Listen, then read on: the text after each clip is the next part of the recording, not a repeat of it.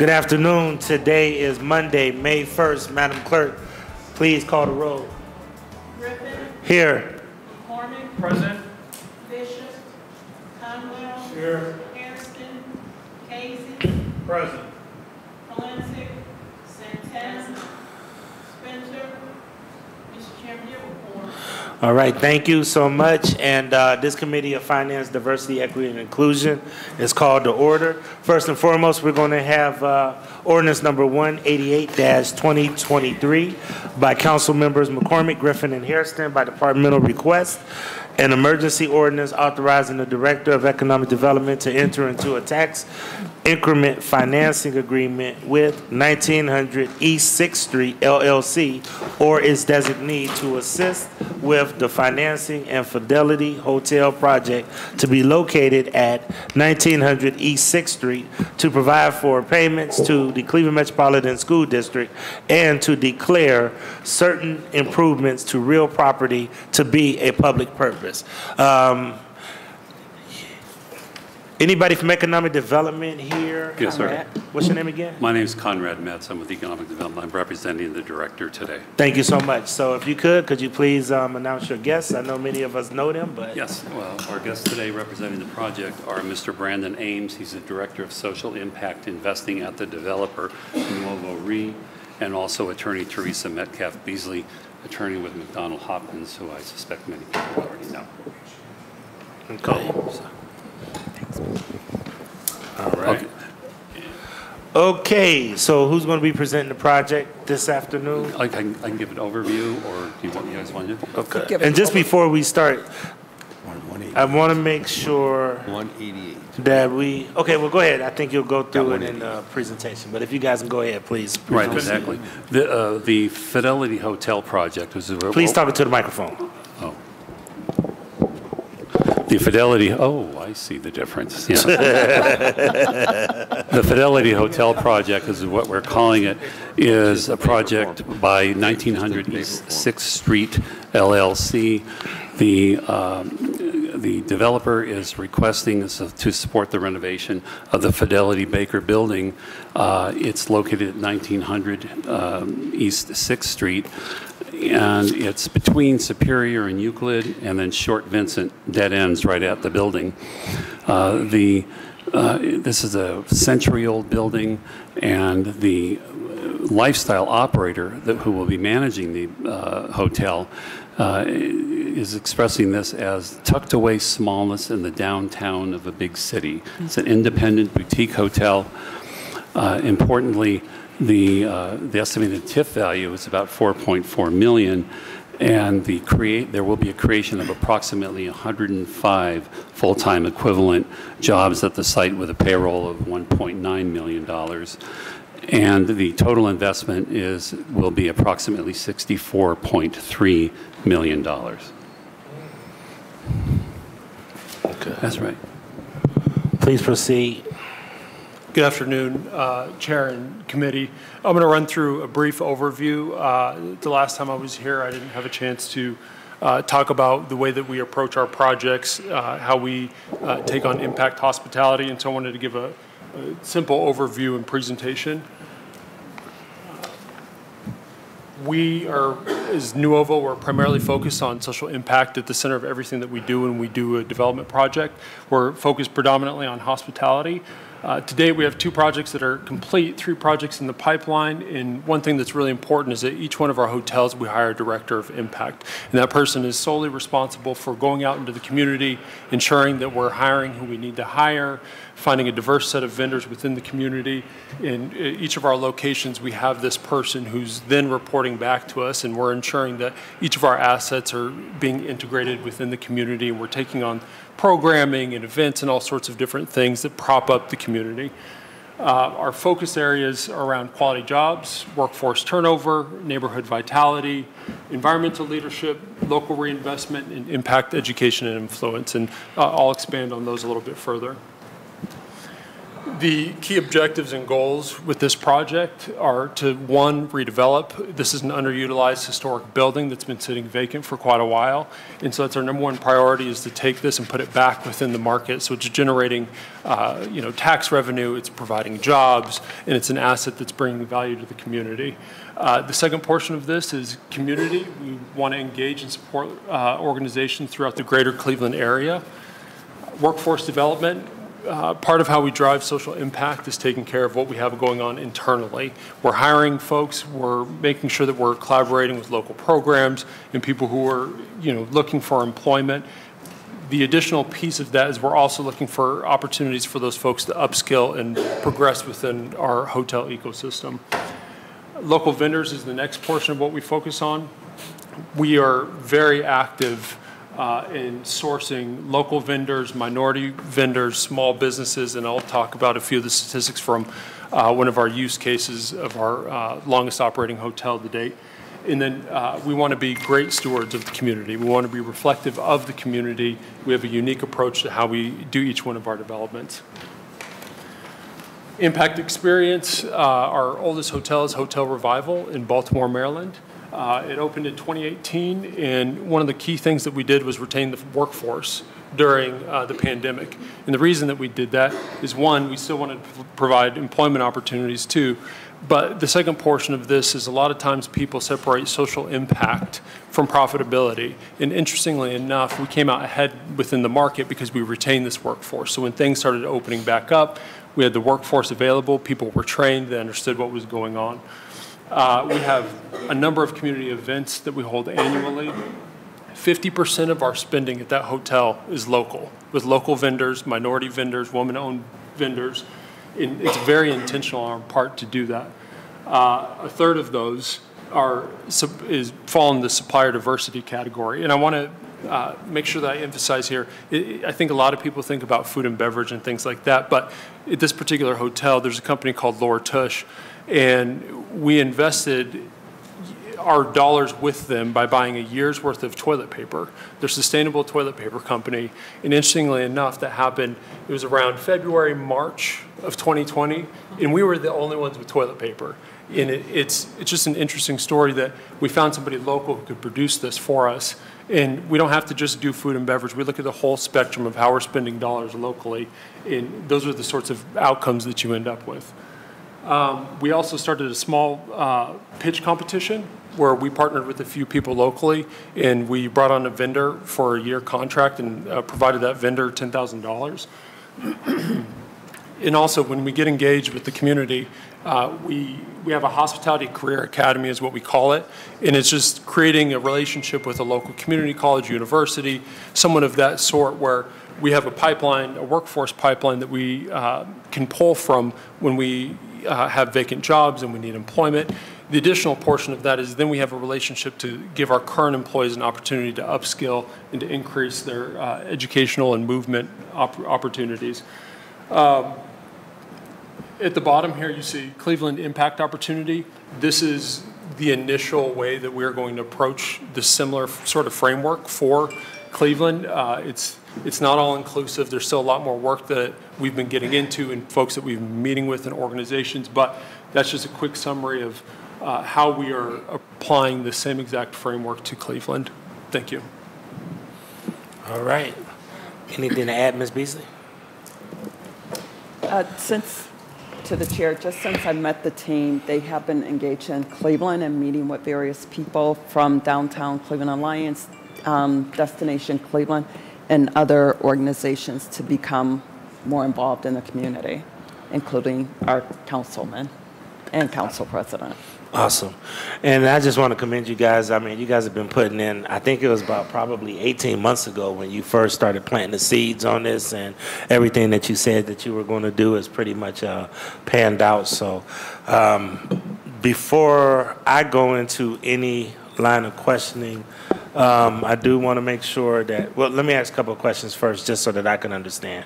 Mr. Metz, this has been verified by an outside underwriter. So it's my understanding all of your projects are now starting to get verified by an outside underwriter? Yes, that is correct. Has that always been the case, or is that just now I've only happening? been here less than a year, so can't Okay. speak to that. Well, that's good. The other thing that I want to make sure that I understand, the total investment of this project is $64.3 million. Yes. But the only thing that we're asking for is not any money into this, but pretty much the TIF will go into the project financing, That is right? correct. That's the only ask. Okay.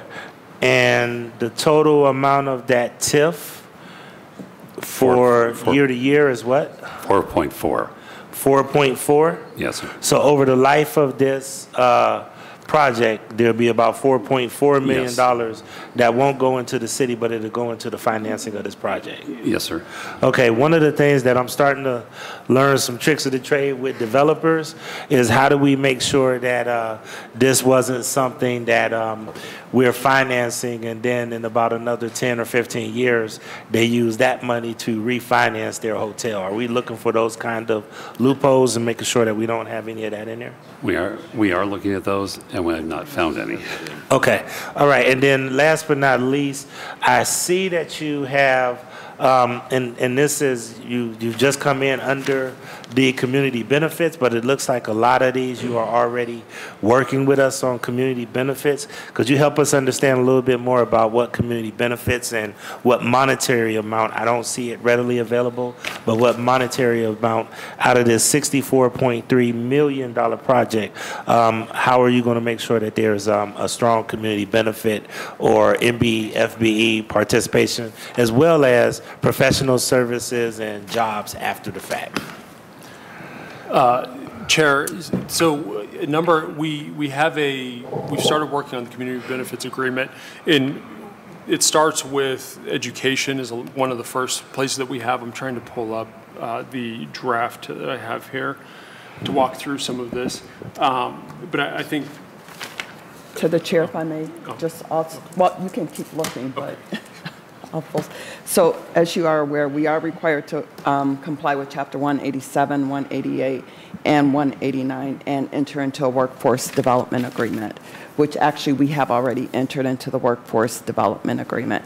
We will continue to work with ED and law on a community benefits agreement, and I know that's in the process of being changed a little bit through council's actions, but we will work with them directly. So there's not a dollar value that we've assessed to it right now, but we will have community benefits. Right. And Mr. Metz, I would really hope, because I know we've been working closely with Director Jackson. Yes. But at some point in time, this is not just for you, but also for this body. One of the things that we really want to make sure is that we want to proactively understand community benefits agreements, because as you just stated, that's kind of the process that we're trying to change on council. Once we pass legislation, we don't know. And it's pretty much out there and up to the administration, which we trust, Director Jackson, to come up with a strong community benefits agreement, but we like to know those things up front. So that'd be helpful, okay? All right. Did you have anything else? You were looking up something, but you couldn't find it, so. That basically sums it up. Okay. Mr. Chair, thank you. Okay. This was heard in DPS, which is chaired by Councilman Anthony Hairston, and this is in Councilman Kerry McCormick's area. Councilman Hairston. Thank you, Mr. President. So, yes, this was heard in DPS. Just as a reminder, TIFs go through a two-part process, chain of title, and then we come back for the actual TIF legislation. Give me your name again. Brendan Ames. Mr. Ames have been before us several times and presenting his project along with Ms. Beasley. And they, at our last meeting, they did share some additional, and I'd like for you just to dig into those a little bit, some additional ways that you support the local community in terms of your purchases and procurement and trainings and other things that you mentioned that will be a part of what you all will be doing here at this project. And I believe you mentioned through the chair to Ms. Ames that that was done in other cities where you've done similar developments.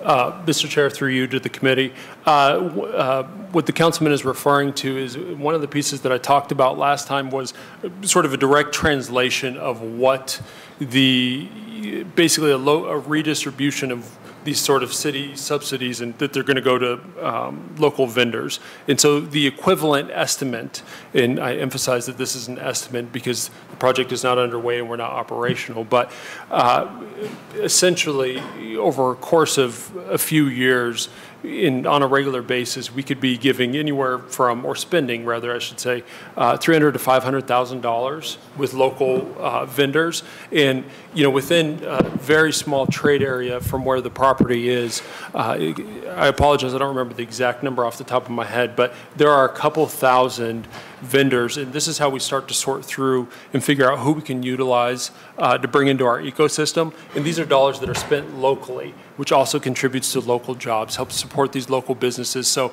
although this is TIF, and it appears as though there's a little bit of a loss, one of the things we'd like to emphasize is that we're spending these dollars locally, putting them right back into the community, so there's still tax revenue coming to the city. It just looks a little bit different, but we're doing it directly by supporting local businesses. Sure.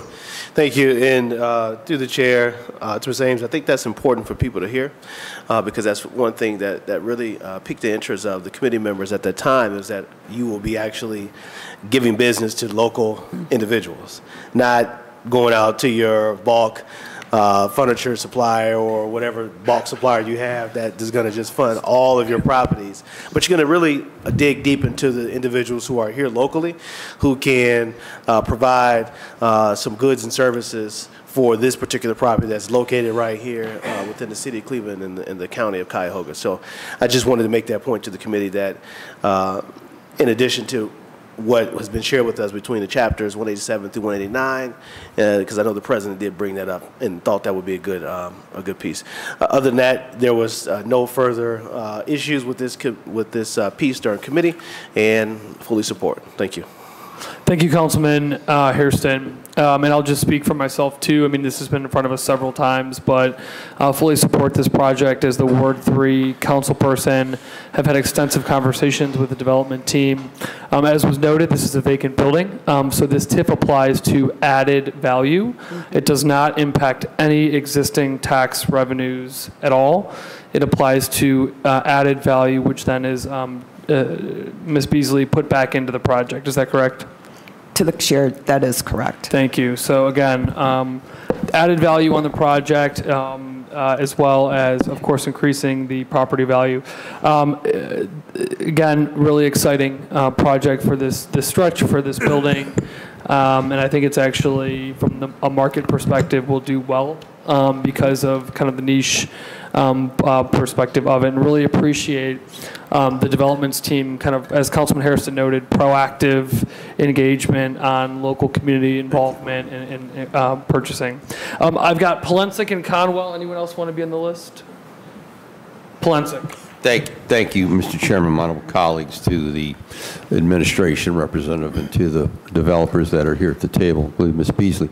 The council president indicated $4.4 million is the dollar amount associated with the TIF, correct? Yes. And that's over the 30-year period. Yes. My question is to the administration on your summary. We never get that figure in a summary. Is there a reason why we never get the cost of the TIF? I do not want to keep harping this or repeating myself, making an excuse, but this is only my first TIF presentation. Okay. Well, I would hope you would take back, when the presentations come in on the summary, we should know exactly what the TIF costs. Yes, sir. Because the TIF is for property taxes, and that's the cost to over the 30-year period as it pertains to the new improvements, not the existing that is absolutely tax rate for the building. Yes, sir. But I think that's important that be in the summary, so we can just get a better understanding as it pertains to what our financial commitment is, and then again, as Councilman McCormick indicated, we want to make sure that it's clear that as it pertains to the existing taxes being paid, that there's no loss.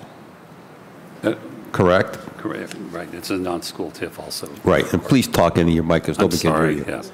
Okay? Yes, sir, that's correct. Okay, so I would request that, respectfully request that through the chair to the administration, that in each new TIF coming to the table, we need to know what that dollar amount and is for what period of time. Yes, gonna I will be share very that with the helpful. director. Thank you, Mr. Chairman, thank you. Councilman, great point too. And I think another important nuance here too, this and through, or to Mr., I'm sorry. Metz. Metz. This is a 40% TIF, is that correct? I'm sorry, a what? A non-school TIF Yes, it is. 40% of the added value because the 60% still goes to the school district. Is that correct? That is correct. Thank you. Council President, we've got Councilman Conwell, then KZ. All right, Councilman Conwell. Very, very much. I like let me turn this microphone on. Through the chair to this young man, what's your name? Brendan Ames. Yeah, I like what you said about the dollars. You mentioned tax dollars also. Don't forget the payroll dollars that will go into the city of Cleveland. You mentioned the businesses, but we also will get the 2.5% payroll dollars so we can pay for the quality of life issues, police officers, building the housing, your salary, all of that. It will bring dollars for us, which is very, very good. I like your purchasing and procurement when you mentioned the toilet paper. Are you looking at purchasing and procurement that's ongoing through the chair? So you're looking to purchase from other minority vendors? The toilet paper is good, but what about other things?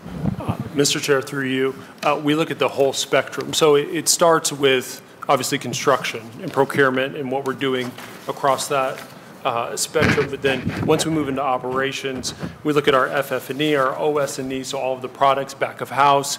You know, when it comes to something like elevators, we're very limited in that capacity, and so we try to overcome wherever we can in every aspect of the hotel. So let's look at curtains, let's look at pillows, let's look at mattresses, and we try to make sure that a lot of the vendors that we're working with have some sort of impact initiative, or they're minority owned, or they're focused on employing folks with disabilities. And so we look at the whole spectrum of all of our purchasing.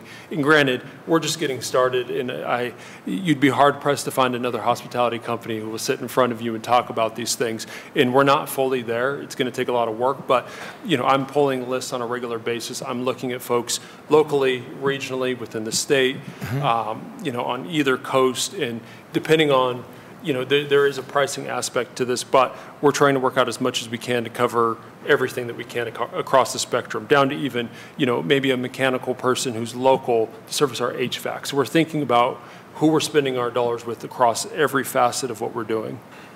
Yeah, because, you know, you mentioned construction, and I see it in here, and I wish we had, and maybe have to write some legislation on it.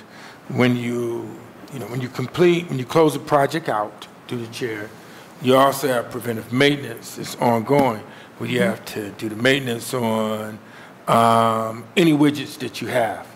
And it would be great to have a list there. You hire quite a bit of African Americans or females and on this list, but you keep that list and you continue to keep hiring in there, because you can close a project out, but it's always preventive maintenance is ongoing through the chair. Mr. Chair, through you, I'd be happy in the future. I collect these reports on a monthly basis on all of our spending and the vendors that we're working with, and I end up with quarterly reports and then annual reports. And so as we get moving through this, I know we have some requirements through the OEO and the Workforce Development Agreement. For 5 years, there's supposed to be some tracking along with this project. But beyond that, I'm happy to, you know, continue the conversation and provide updates as necessary around the progress that we're making across all of our vendors, who we're hiring, and what's going on across the whole hotel. Yeah, I'm gonna come over there through the chair to Meadow. We have OEO. They'll do that with former council member Zach Reed, or you know, he always come in and monitor and control. They say he's pretty good. So, you know, I'll just look at the list and see what he'll provide us an update. He'll give us a progress report, city council. So, you know, I'll look at that. Moving forward, you mentioned the amenities such as a club room and a sports bar. You know what I'm pushing for? and I'm just mentioning it to you through the chair of the arts. If you had a band and there, something like that, the arts, when you come to Cleveland, I mean, we're the rock and roll capital of the world. And I'm going to talk with restaurants and hotels this summer to include the arts in there as well. Hire some band members, hire musicians. And so when people come, when you visit Nashville, when you visit Austin, Texas, when you visit New Orleans, you go there really because of the arts and because of the music. So we have to start pushing the arts in the hotels, and that's important. Mr. Chair, through you, I'm really happy that you mentioned that because our operator, New Waterloo, is based out of Austin, Texas, and Yeah, they do it. they're known as being very friendly in terms of the artists and the artist community.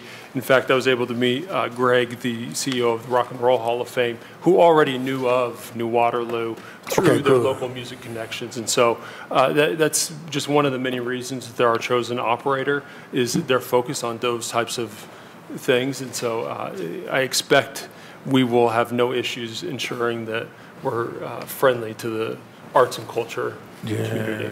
Entertainment, arts, and culture to the artist, and that's important for me. And that's it right there. Thank you very much. Thank you, Councilman. And Councilman Brian Casey. Thank you, Mr. Chairman. Mr. Chairman, to Mr. Ames, right? Right, okay, I remember. The last time we were here, I asked you about the energy provider for the building. Can you speak on that, Mr. Chairman and Mr. Ames?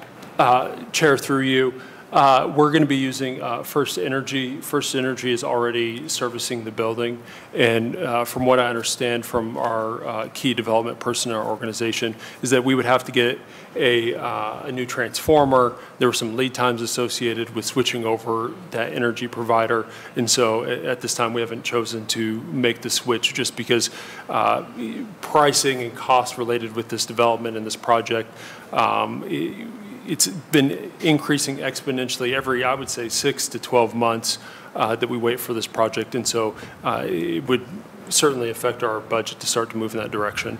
All right, and Mr. Chairman and Mr. Ames, is the county putting in any help for this? I see in your proposed city assistance, it says here the county's providing district payments? Or is that a miss? That does not sound familiar to me. By the county would have, it says, in the amount the district would have otherwise received, but for the TIF by the county, and then in district payments. It's in your. The legislative summary. To the chair, In a second. to the chair, to the councilman, we are not getting any county assistance on this project. So that would be incorrect if it's in the summary. Okay, so the but for appears to be boilerplate. Sorry, I will address this with the director. And So, she'll get back to Mr. you. Chairman, to our presenters, this is a typo? To the chair, through the chair, to the councilman, that would be correct. And Mr. Chairman, then, I know we ran into this issue last week with typos coming over in legislation. And I don't know if this is just, I don't know if this is just, I don't have I'm just going off of what we were given today. The legislative, the Department of Economic Development summary for legislative file, this page So here. that's the summary, but not the legislation. Right, I don't have a copy of the legislation in front of me. I'm just, Okay. and I want me to read all this in 10 seconds. Not yet. It doesn't state anywhere in the legislation then, does it, about the county? No. The only thing that it has in here is about the county fiscal officer or treasurer. Other than that, no. It's No, it does. In the legislation, under project summary description, if you look at the page, it's page 1, 2, 3, page 4, under proposed city assistance, boilerplate 2, it mentions TIF by the county, and then in parentheses, it quotes district payments. But Mr. Metz, could you explain that? Because I think I understand it, but you're the economic development expert on this. I am a professional, not an expert. Okay. So, you got any thoughts on this? If you could, do you have that in section number under proposed city? It says the developer agrees to make certain improvements to the parcel and make payments in lieu of taxes equal to the taxes that would have been paid for the parcel but for the TIF. A portion of the pilots will be paid to the Cleveland Metropolitan School District in the amount the district would have otherwise received for the TIF by the county district of payments. That's just It's the who we pay it to. Yeah, It's the mechanics. It's So the county mechanics of doesn't how get the the TIF, Yeah. how the TIF works, because, sorry, No, go ahead. That's good. the county collects the TIF payments. Right. Just like they collect taxes, the real estate taxes, and then they give the TIF back to the TIF to the city, and then, or to the escrow agent. Good afternoon. Correct me if I'm wrong, Mr. Chair, I've never seen this in. Did you in see one the of these. language? Did we have the chief financial officer at the table? We got the expert here. So go ahead, Chief Abunama. That's what I thought. It was more mechanics than anything. Not that the county's offering the TIF, but it's basically the department that processes the TIF to get it back to the city, is what I'm understanding. Right, correct. Sorry. Mr. President, she's the former law director. And because they will pay the school district their portion, Right. and then we get our portion from that. So they handle all the payments. And that's pretty customary for mostly everything that we do, Yes. because we don't handle the tax collections for a lot of those properties on those. So the Right. county always And handles it's it. payments in lieu of Yeah. taxes, so it goes through the same So process. Chief, as did long you as- have any comments? I know we're giving our amateur interpretation. I am, at least. Miss But you're correct. Miss Beasley is on point as always, but if you could. Through the chair to the council, I just looking at the language, I would want to confirm with the team, maybe after the committee meeting. This suggests to me that this could have come from the language for a TIF that actually included some of the school portion that would go back to the schools, but we can work that out and So make do sure. we need to clarify this language before we move back? Because we have our guests that flew in from out of town to be here, and we're trying to, we've held this for the last 3 weeks. How long will it take for us to get this cleared up? Through the chair, we could have it cleared up this afternoon. Let's do this then. If you can get an answer to clarify that language, if you could, and then we'll bring you guys right back up after we hear these pieces so that we can try to make sure that we have a clean interpretation of that, okay? All right, so we'll hold it until they come back with a presentation, and then we'll follow up at the end, okay? Okay, thank you. All right, thank you. All right, I'm going to move to the next piece. That one will be held until we get clarification, hopefully in the next hour or so. And hopefully we can make sure that we have that language right. The next one is ordinance number 406-2023 by council members Bishop and Griffin by departmental request, an emergency ordinance authorizing the Director of Public Works to enter into one or more contracts with Case Western Reserve University to provide a youth summer sports, nutrition, health, and life skills development program for 2023 under the National Youth Sports Program sponsored by Case Western Reserve University. And we have the coach with us today. This is for a sum of $150,000. We have Commissioner Gissentanner. This is 406-2023. And we have Commissioner Gissentanner, Assistant Director Laird, as well as Coach Dennis Harris. Mr. Laird, I believe you are the senior member as of right now, and then if you want to kick it over to Commissioner Gissentanner and Mr. Harris. All right, good afternoon, Chair, and to the council. The purpose of the legislation is for instructional programming that uses sports participation and competition as a vehicle to promote active, healthy lifestyles, enhance self-esteem, promote respect for oneself and others, and reinforce the importance of education to one's future. And with this, I'm going to turn it over to Commissioner Gissentanner. Good afternoon, Chairman and Council. I have with me Mr. Dennis Harris. He is the Director of NYSP. NYSP program has been supported by the Department of Public Works Recreation since I've been in the chair, and that's been over 10 years. Excellent program. Mr. Harris will answer any questions that you may have. Mr. Harris. First of all, it's an honor to be here to see such great people. I spoke earlier and I said this is one of the best city councils in the country because, once again, there's over 220 universities and colleges had this program. Everybody went away. Cleveland stepped up. That's so important. So I just want to say thank you, and thank you. All right. Well, this is one of the better programs in the city of Cleveland. I know this was heard in gave him a promotion, Councilman Bishop's committee. But I do want to say, full disclosure, even though my children are grown, my children went through this program as well as many other children in this city. And this has been something that has been a very phenomenal program that we have done a significant amount of support for throughout the years. So just want to give everybody that heads up. Gives all these young people a great experience and exposure to a university setting where they actually have an opportunity to say, hey, I could actually be at Case Western Reserve one day. So, Councilman Bishop, this was heard in DPS. Do you have any comments? Yeah, thank you, Mr. Chairman. We heard this in DPS, MSP, and we fully support this piece of legislation. We are grateful that this program exists and to provide guidance for our young folks during the summer months when they can tend to be idle. So we fully support this piece of legislation. Awesome. Okay. Any other comments regarding this, Councilman Kerry McCormick? Thank you, Mr. Chairman. Fully support this legislation. I'm just curious to the Assistant Director to Coach, are there beyond this legislation, are there way that council members can support this program through, I don't know if you guys do community tours or things like that. I just had a big group from one of my schools do a whole tour of City Hall. We came in and busted in on Councilman Polensik's committee. And I mean, so are there other ways beyond this that we can support this? That is great what you just said, because I'm looking at Councilman Polensik.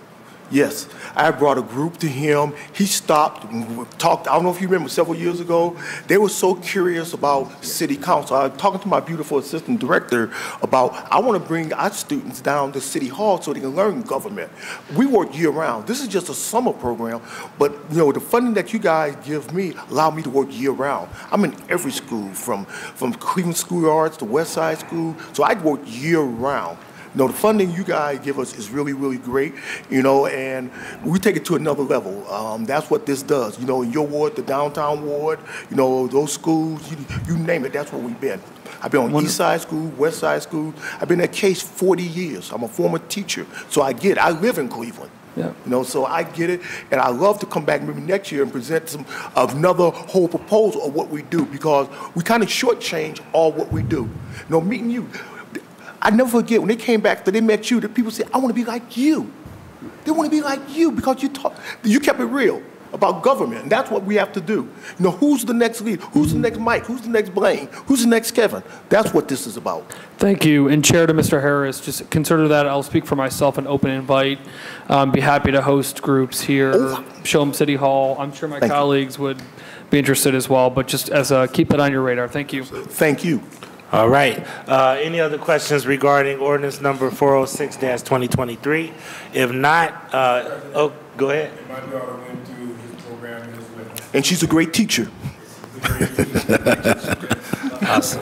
All right. Any other questions regarding ordinance number 406-2023? Seeing none, it stands approved. Please sign on. Thank you all so much. Appreciate you, Coach. Keep up the good work. We'll have to 40 more years. Keep up the good work, Coach. You're doing a great job. 40 more years. And I believe he's a good resident award too as well, right? Yeah, I come up the range. You'll find it. Okay, got you. All right, next up is ordinance number 407-2023 by Council Members Bishop and Griffin by departmental request, an emergency ordinance authorizing the Director of Public Works to enter into with the Northeast Ohio Muni Football League, a.k.a.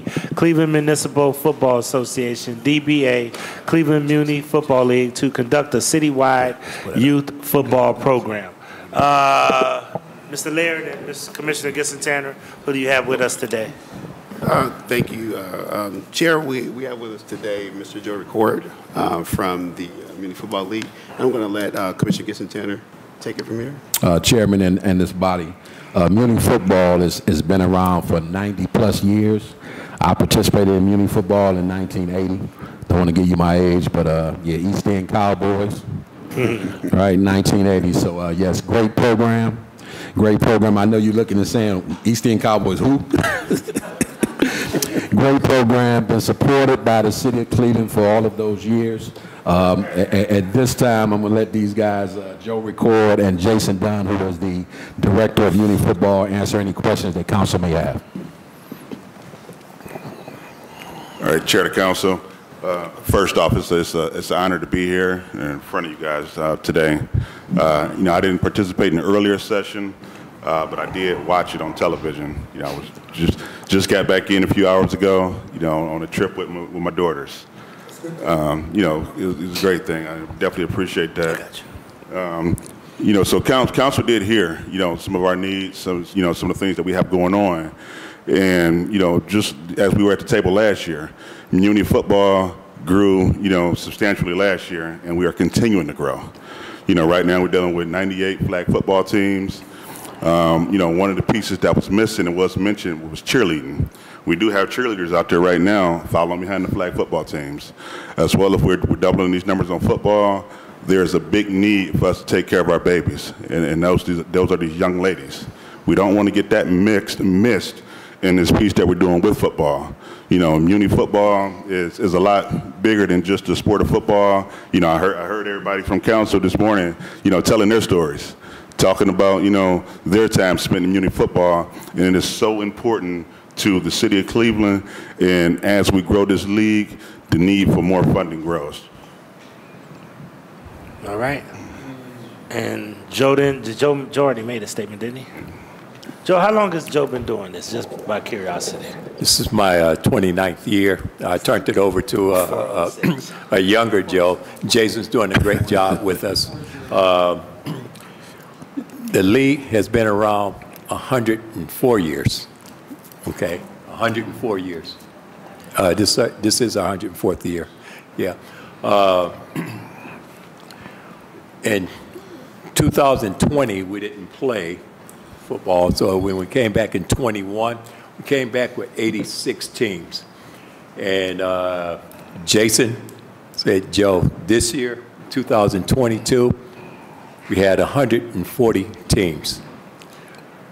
And for 23, it should be somewhere between 140 and 160 teams. So parents are getting their kids more involved in sports. They want to get them out the house and get them active into activities. And so far, Jason's been doing a great job getting the kids out, and we have over 500 volunteers in the community working. They're talking to parents and kids. So these are our coaches. So they are out there as community activists, and they're really getting involved. So this is all I have to say, Chairman. That's great. That's great. Chairman, if I could just add, though, also what these gentlemen failed to mention is that they also participate in the flag football program. So for those parents that do not want their kids to play tackle football, this money also supports the flag football program by Muni Football as well. Okay. All right. So just a couple of questions before I turn it over to Councilman Bishop, and then I think I have Hairston. I think I have McCormick and also Polensek and Casey Conwell. Just a couple of things that I want to say. One is, are there areas that we may have gaps in the city of Cleveland? Because I hear that sometimes that there are some kids that are trying to play, and I'll use, for example, gunning.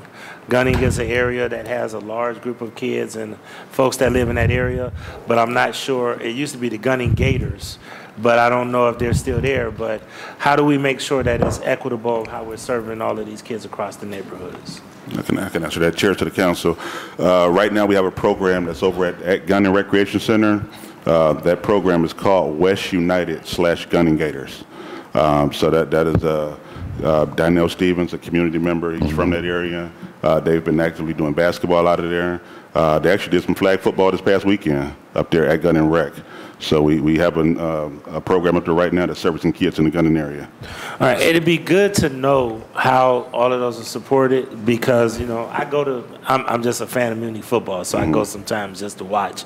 And the good news that I have seen is that you've attracted teams from other cities now.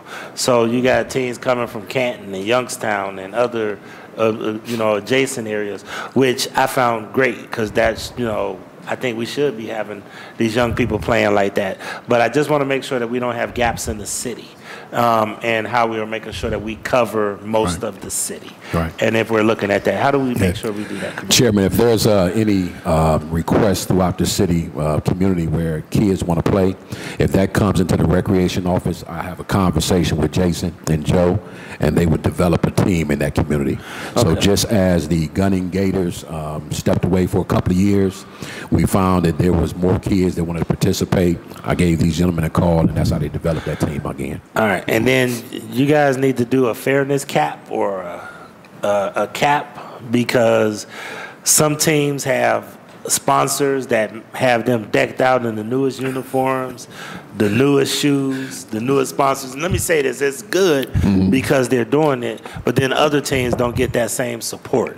So even though I don't want to take away from anybody that wants to make their neighborhood team look great, I never forget being a young kid growing up in the neighborhood I grew up in, and we had on just the latest pair of Dr. J's and going playing against teams that had brand new leather shoes on. It does something. Yeah. So just want to keep in mind about parity and making sure that we look at those things and that we have a good process so that we don't have one group of kids feeling like they're not as valuable or worth the investment as others. Even though I know that sometimes individual contributors make that happen and some businesses are bigger than others, I just want to make sure that we have some kind of equity model across the city if we can. Understood. Okay? All right. I have Councilman McCormick, Valencic, Casey, Conwell. But before I go to anybody, Councilman Bishop, this was already in your committee. Okay. Thank you, Mr. Chairman. Bishop. Who do you want? Bishop, then me. Okay. Okay, yes, Mr. Chairman, I'll be brief. We heard this in Municipal Services this morning. We fully support this piece of legislation, and what a great organization to support. Okay. All right. Councilman Kerry McCormick, Councilman Mike Valencic, and then Councilman Brian Casey. Thank you, Chair. I'll be brief as well. Really outstanding program, so thank you, gentlemen, for your continued good work here. A quick question through the Chair to the Assistant Director. I'm sorry, Assistant Director? Is that your title, sir? All right. The 160, that reflects the increase that Council pushed last year. Is that correct? That's correct. That is correct. So that, and I want to give a shout out to Councilman Starr for really championing that last year. So, okay. And then, same question as I asked the last group. Again, really excited about this. I'm happy the funding levels have increased. This is exactly the type of program when we think about proactive investments the city needs to be making, that we need to be making. So I'm really happy that we've increased the funding here. What other ways outside of this can council members support the league? You know, other ways council can be involved. Chair to the council, I'm sorry. So a lot of our programs right now, you know, even during these times, they're out on the corners. You know, they're out there with helmets. They're trying to solicit funding. And, you know, the biggest need for our programs is funding. We're going through a year right now where we're doing helmet reconditioning. We're one of the few leagues around the country, you know, that makes it mandatory that our helmets go in biannually to make sure that we're properly taking care of these kids and these kids are safe while playing the sport of football. We all know the game is under attack. You know, and we're looking at $35 per helmet. Right now, we estimate we have about 1,200 helmets sitting down at Rydell that's going to have to be taken care of.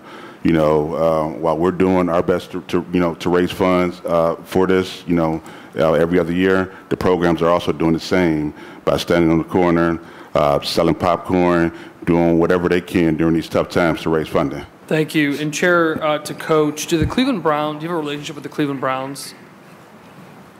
I'm sorry, I missed I'm sorry, do you have a relationship with the Cleveland Browns? We do have a relationship with the Cleveland Browns. Do they support the league? Yes. Financially? Financially and a sum of $20,000. That's it? Yes. Okay. So that's... For the last 20 years, yeah. What's that? Yeah. Last 20 years. Okay, well, I'm happy to hear that they're at the table, but it seems like that might be a way that we can help. This is a great City of Cleveland Muni League, and maybe expanding their partnership is the right thing to do.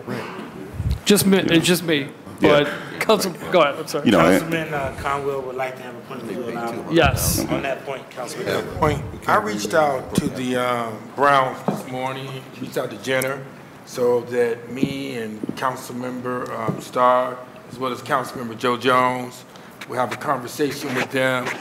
Through the chair, Councilmember, would you like to be in that meeting also, to get more dollars? As the member that represents the Cleveland Browns, absolutely. All right, thank you very much. Thank you, Chair. Thank you. Please proceed. Anything else, Councilman? All right, Councilman Mike Polensek and then Councilman Brian Casey. Thank you, Mr. Chairman, my honorable colleagues, and to the folks, the administration, commissioner folks that are here at the table. I wholeheartedly support the Muni football program. Football gave me an opportunity as a young man, gave me really hope and taught me the whole issue of teamwork and being a part of a team at Collinwood High School. So I support it. My only concern is this, and I want to express this to the city and to the folks. Right now, Muni teams are playing at Humphreys, practicing at Humphreys, at Neff, and at Mandalay. And I'm concerned about the amount of litter that's being left after the practices, because then it falls on our folks to clean up the field. So I would hope that it would be stressed to the coaches and the participants that that a part of teamwork and a part of community is not leaving where you're practicing a mess when you're through. So I want you guys to drive that home to the teams and the coaches, because I get those calls. I get the calls from the surrounding neighborhood about the litter and the conditions after the teams leave. So I'm 100% in support. I think it's important. I'm glad to see the flag aspect, because again, there are a lot of parents today who want their kids to play contact football, even though they love football, but they don't want to play in the contact aspect. And the cheerleaders, I think, are a very important component of this as well, for young ladies to be involved in the community. If there's ever a time in this city's history that we need to support youth-related recreational programs, it's today, for what we see in the streets. It's a no-brainer. We got to support that. And I got to tell you, Mr. Chairman, and the Commissioner knows I've raised this in the past with then Director Cox. You know, for the Browns to only commit $20,000 a year toward a Muni football program. My grandmother had a great term.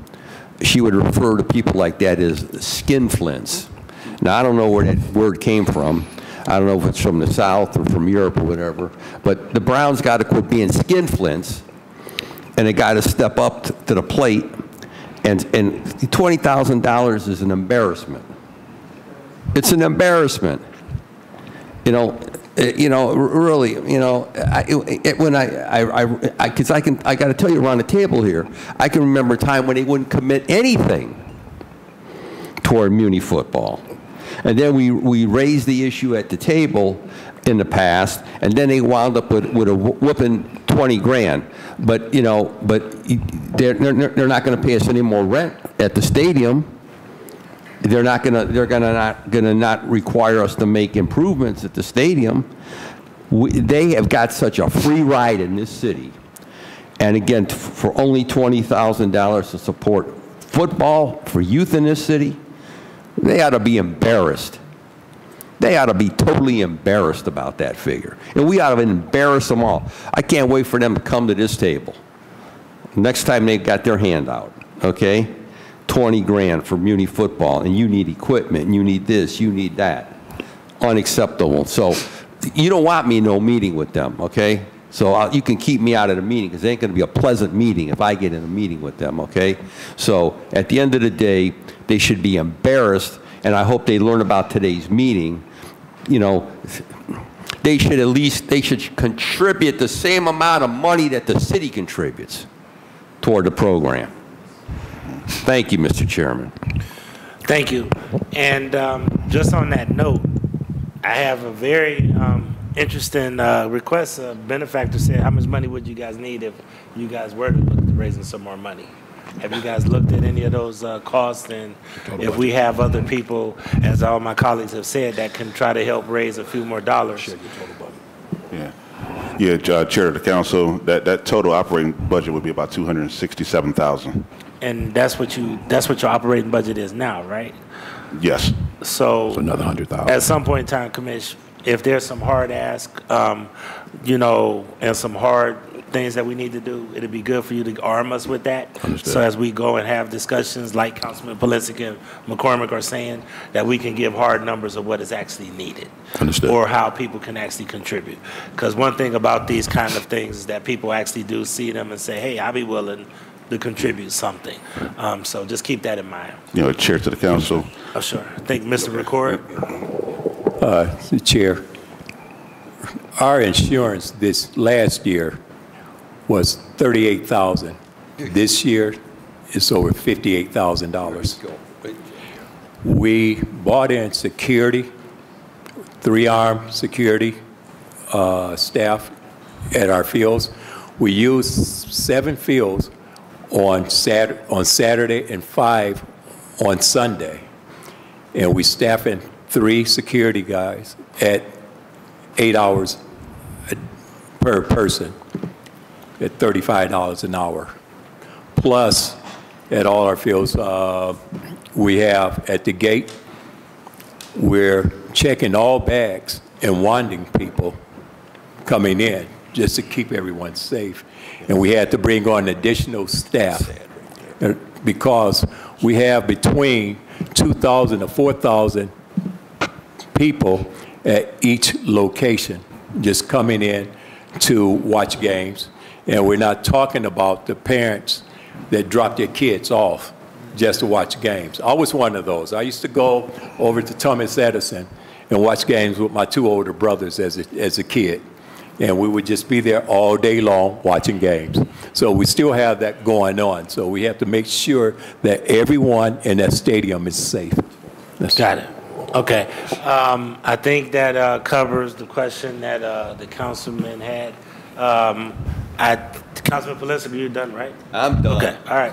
I got Councilman Casey, then Councilman Hairston. Thank you, Mr. Chairman. Mr. Chairman, just to piggyback off of Councilman Pulisic, I'm not even going to comment because it's absolutely laughable. And the Cleveland Browns organization and the Haslam should be ashamed of themselves for only contributing $20,000 for this league. Mr. Chairman, to Commissioner, do we know where the $160,000 is coming from? Is this general fund dollars? Through the chairman to the councilman, yes, it is. All right, and then Mr. Chairman, maybe I know Councilman Starr last year advocated to increase it. Maybe we could, maybe we could look at increasing it by another 40 or something like that, just to try to get these guys over the hump, considering how much they do for our youth of the city. Because the one thing that I wanted to touch on, Mr. Chairman, to Mr. Dunn, and I'm coach, is one of the issues we have on 130th is kids from Uni League standing at 130th and 71 trying to solicit funds for their teams. And I don't want to see any kid out there in that kind of dangerous situation where they're soliciting money from passing cars standing on the corner of a highway in a major street just to try to get some uniforms or just to try to get extra cleats. So I would encourage you to reach out to all of us individually as well, because there's no way that we should be allowing our kids and putting them in the situation where they feel, whether they have to or not, but obviously they feel that they need to get out there to try to raise funds for themselves. And looking at your thing here, you're talking 6 to 7 year olds, from 6 to 14. And that's just inexcusable, not only for us, but for anybody who's going to allow that, especially when your operating cost is really, compared to our city budget, only $267,000, which is, such a small amount of money compared to, things we sit here, and pass on a daily basis. So, if we could do something, to help you guys out to get you that extra $100,000 or whatever it is, I don't think there's a member on this side of the table or in the administration that wouldn't try to help out more, let alone the guys across the street from us. Mr. Chairman and Mr. Dunn, I don't know if you were here there, but a couple of years ago we had a lengthy conversation on weight and bigger kids in the city. You remember that, right? And bigger kids in the city of Cleveland. Have we figured that out on, I mean, I mean, you got a 14-year-old sometimes that is as big as a grown man, right? Playing against kids who maybe not be as physically advanced as some kids. So we don't want to discourage anybody from playing, right? I was always a heavier kid growing up. Sam, you were a bigger kid too. So, you know, have we figured that out? At least I think you were. Yeah, I was. Yeah. Have we figured that out? Mr. Chairman, Councilman, I remember that conversation we had about 10 years ago, right? Since Jason's taken over as director, there's no weight limits. So every kid in the city of Cleveland, if he fits the age, he can play football. Okay, all right. Very good, and I appreciate that. Again, if we could help you out in any way, shape, or form, just reach out, let us know. And I'm confident that the council president will also look into everything he can do to make sure this is successful. Thank you very much, Mr. Chairman. Thank you so much. Councilman Anthony Hairston. You know, hard to believe I had those concerns too growing up, you know. But nonetheless, just Councilman Pulisic mentioned one thing to the chair, to the team. Not all Muni teams are a part of the Cleveland Muni League. There are some that operate on their own. Through the chair, is that correct? Chair of the council, I heard you mention the Lake Erie Sharks earlier. That was a program that was formerly part of Muni football. They operate independently out of another league. So they're not part of Muni football, but they do practice on city property. Gotcha. And through the chair to the commissioner, do we interact with that other league at all? Through the chair to the councilman, no, we do not. However, we do issue the permits out of recreation. Okay. All right, so we issue the permits through the chair. What I would say that in addition to Councilman Pulisic mentioning with the Cleveland Muni League and making sure folks kind of clean up and take care of where they're practicing and playing, but that the recreation department also make the same requirement for those who we give permits to who are not a part of the Cleveland Muni League as well. That is Parking correct. on the grass, you know, creating their own situations at some of these parks, I think needs to be addressed as well. I'm not singling out any one particular team, but I'm sure we all have teams in our neighborhoods that are not part of Cleveland Muni League, which is a little bit more, you know, intimate and regulated.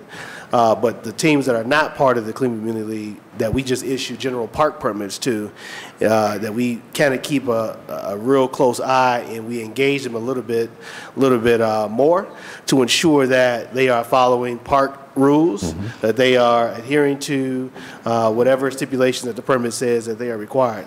Absolutely. Thank you. To that point, though, what the Councilman Pulisic stated earlier, we issue the permits, but if we find that those teams are not following procedures, we will pull those permits. Okay. Yeah, we will pull them. And again, we don't want to, you know, push anybody out. We want to be able to work with some of these teams, you know, to, hey, the do's and don'ts, how to respect where you're playing, how to, you know, keep the community on your side and wanting to work with you. And you may get some who want to work with some of these teams at an even greater level that they currently do now. And as in closing, Mr. Chair, to the team, I agree. The level at which, you know, our hometown team is providing support is you know, it's ridiculous. And that, you know, I support my colleagues' mission and trying to work with them to increase the dollar amount. I would venture to say if this has been a dollar amount for 20 years, it didn't start with the Haslams, you know, or the current team owners. This started before they got here. And it probably just a simple thing. I'll say, I'll go out on a limb and say, you know, they just continue what was already on the books and moved on, you know, and give them a fair shot to be able to right size their commitment to this ever so important Cleveland Muni Football League. Thank you, Mr. Chair. Thank you so much. Hey, you know, Chair, Mr. Dunn? Hey, just want to follow up on that with the programs practicing at the park that's not part of Muni football. So, Chair of the Council, Years ago, under the previous administration, it was said that these teams that's not playing in Muni football would still be vetted through Muni football. You know, just because we go through, we have a process of vetting our teams, background checking our coaches, so we know exactly who's out there on the field. From what I see, you know, yes, the city does issue permits, you know, for these programs to participate. That's not part of Muni, but do they really know who's out there with the kids? You know, they're not background checking. So that's something that we could do, you know, if we still had an opportunity to vet these teams. And like you said, not taking the opportunity away from anyone, just knowing who's out there working with the kids. And, you know, we could get that message across as far as keeping the fields clean, no parking on the grass, you know, just that extra layer of protection for council.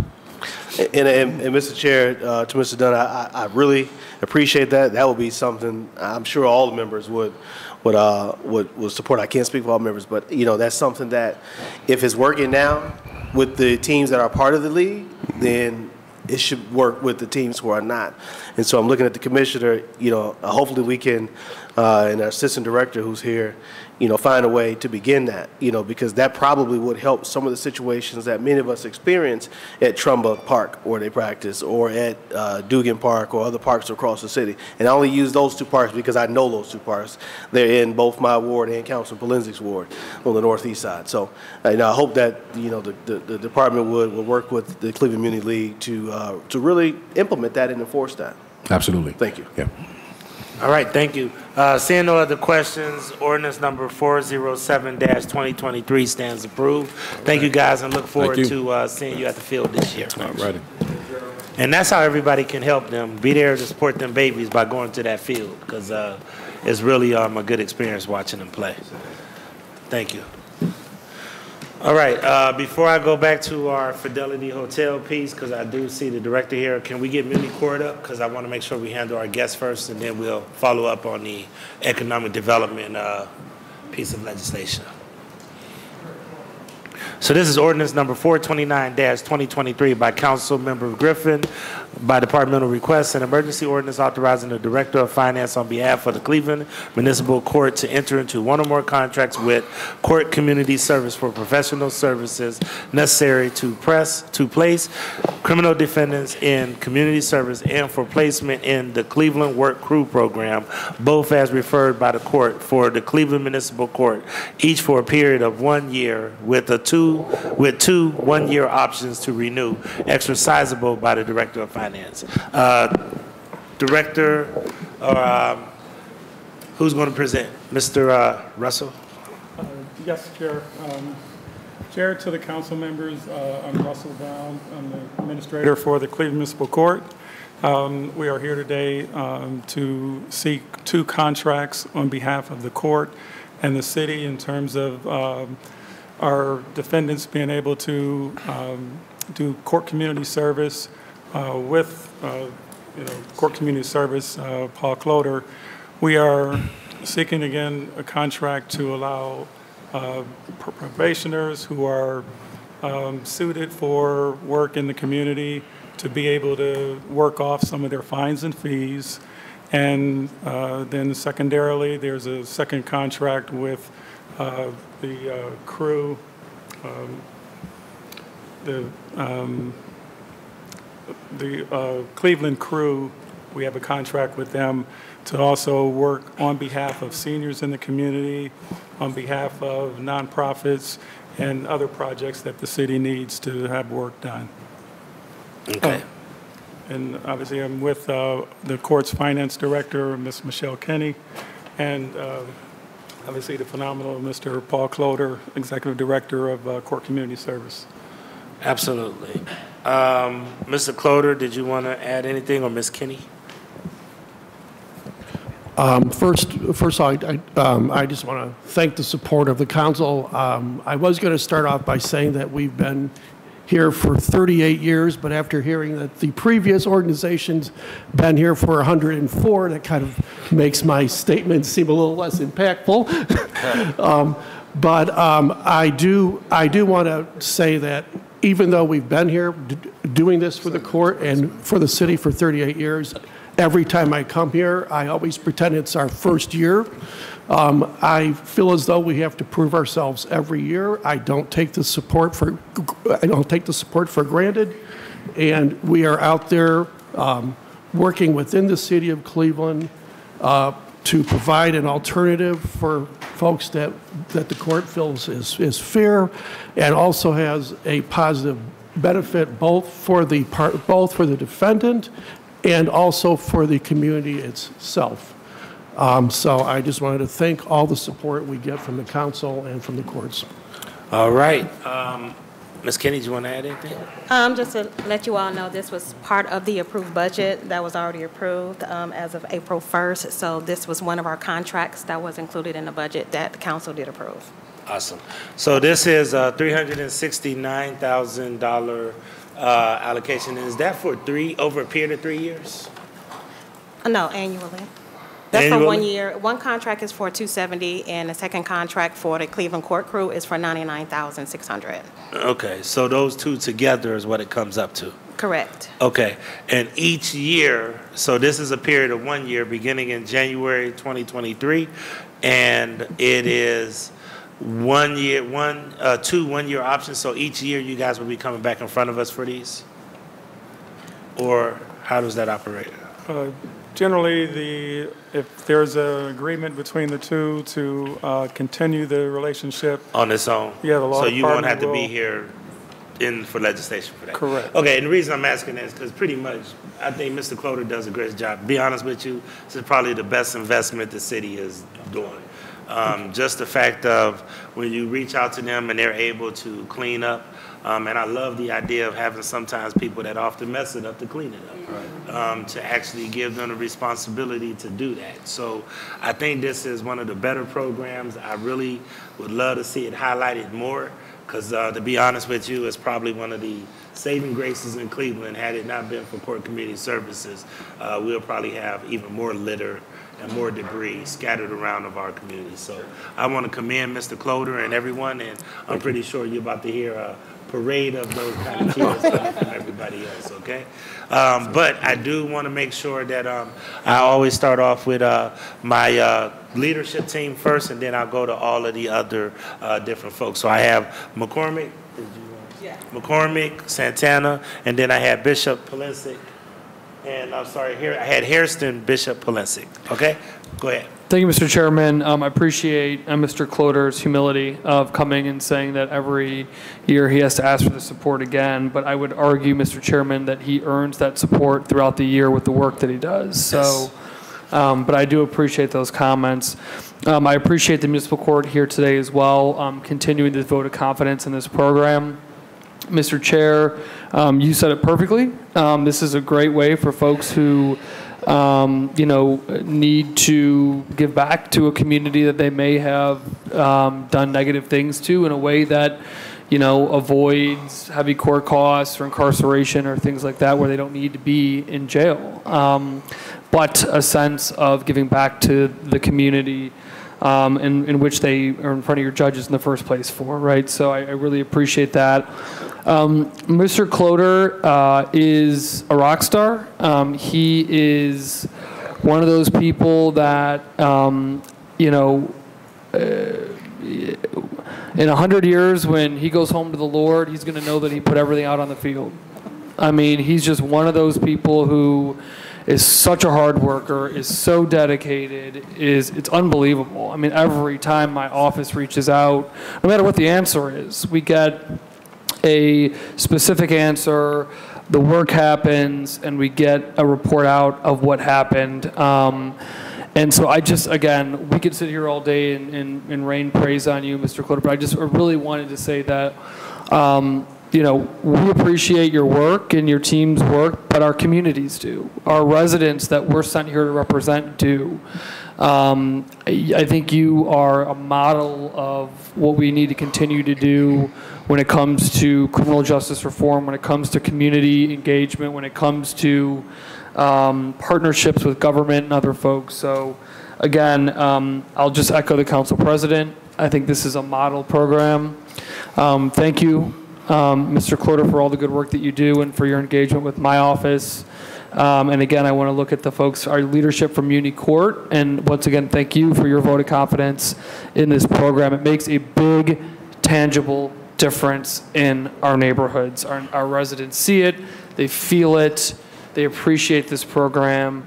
And again, I am a yes vote on this, if you can't tell, but I just really wanted to thank you, Mr. Kloder and Muni Court, just for that ongoing. And again, Mr. President, I'll leave it with saying he proves himself throughout the year.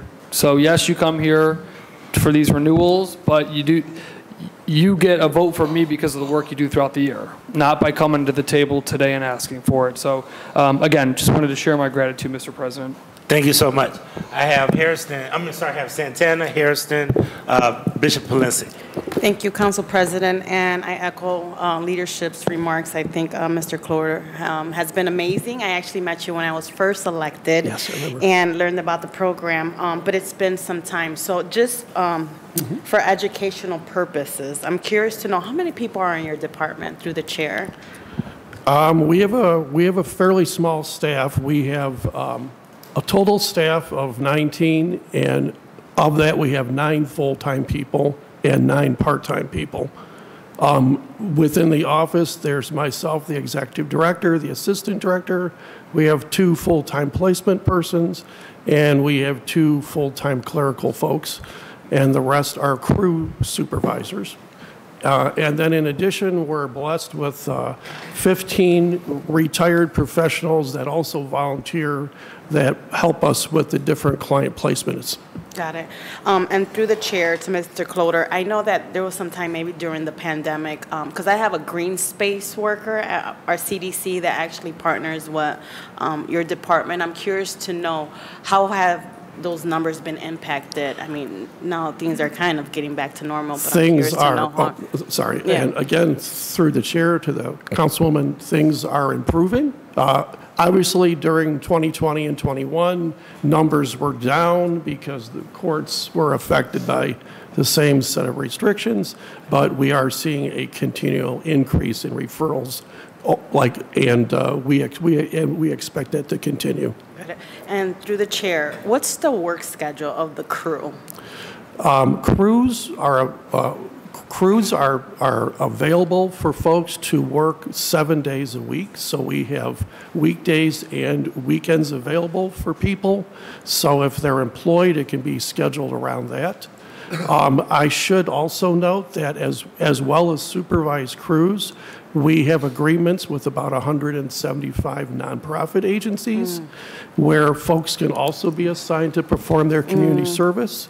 So we have a lot of placement opportunities, not just supervised work crews. Got it. Okay, that's good to know. I didn't know that. And through the chair, I have tons of cleanup in my neighborhood, and I'm curious to know, what is the process for that? Like, if I want a crew to come and help some event that I put together, is that something that other council colleagues do, or is that the program? Through the chair to the councilman, yes. It's as simple as calling me. We get requests from a number of council representatives as well as nonprofit organizations, and we do our very best to try to schedule those according to when the different projects are.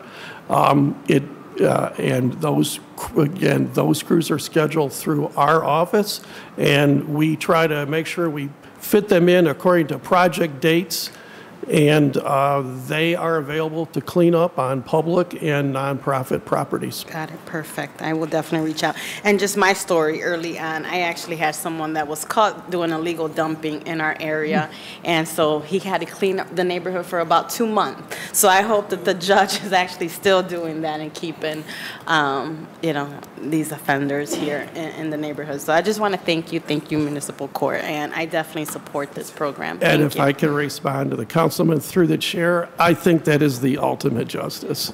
I would encourage judges to listen to what you said, because the amount of improvement and the amount of restitution back to the community through doing community service in some targeted way versus the cost of jail and the societal impact of jail, I think provides some opportunities. Thank you. All right, I have Councilman Bishop. Yes, Mr. Chairman. Mr. Chairman, I just want to pile on the accolades for Mr. Paul. And when I first started on council, I thought Paul worked for solely me, but now I realize that he works for everybody. But I mean, he was giving us such great service. But I just want to iterate what Councilman McCormick said and what you said, Mr. President, about his service to our community. We really, really appreciate it. Thank you. All right, thank you so much. Councilman Hairston and then Palencia. Thank you, Mr. President. Sorry, Paul, I couldn't be the Grand Marshal for the parade, as Councilman McCormick indicated. But no, I call him St. Paul, because he comes through. He's always on time with us when any of us need his help. But he also has a number 2 in the office. Her name is Lynn. The 1-2 punch is what I call them. Paul and Lynn taking care of business each and every day, including their supervisors in the office, Mike Harris, Escalante, and all the other people who our neighborhoods have gotten a chance to interact with. So we just thank you. Ward 10 thanks you for your commitment, to helping our communities. Because like I talk about CCLRC, I talk about CCS the same way, all the C's. They do great work, and so do you all. And I just couldn't imagine what our neighborhoods would be like if we did not have the 2 organizations, and particularly who we're here today about, your organization helping us to keep our city clean, in addition to what the work that our city crews are able to provide to us. So just thank you for you and Lynn's continued efforts, and your supervisors who you all interact with in our neighborhood. Including the nonprofits that you work with in our community as well. I get a chance to visit these nonprofits, and some of your folks are there doing community service, from cleaning up gardens to planting flowers and beds to mopping the floors at senior food programs. And I mean, there's a lot that goes on. So we thank you. I will say that to the committee, there was a conversation that started during the last administration, and we need to pick that up with this administration regarding parking tickets, and whether folks who have parking tickets can access, core community service hours. They get clients who ask about parking tickets, who can help lift these blocks on license and other things. So that's a conversation I know our finance director is here, and that we would like to have with the Commissioner Johnson, our finance director, and others in the court who's involved to figure out a way to make that happen, because I think that would be a really a burden lifted for so many people who, in fact, have those situations where they cannot drive, so they try to drive because they're blocked on their license, and they get pulled over, and they go to court, and then it becomes a cycle, right?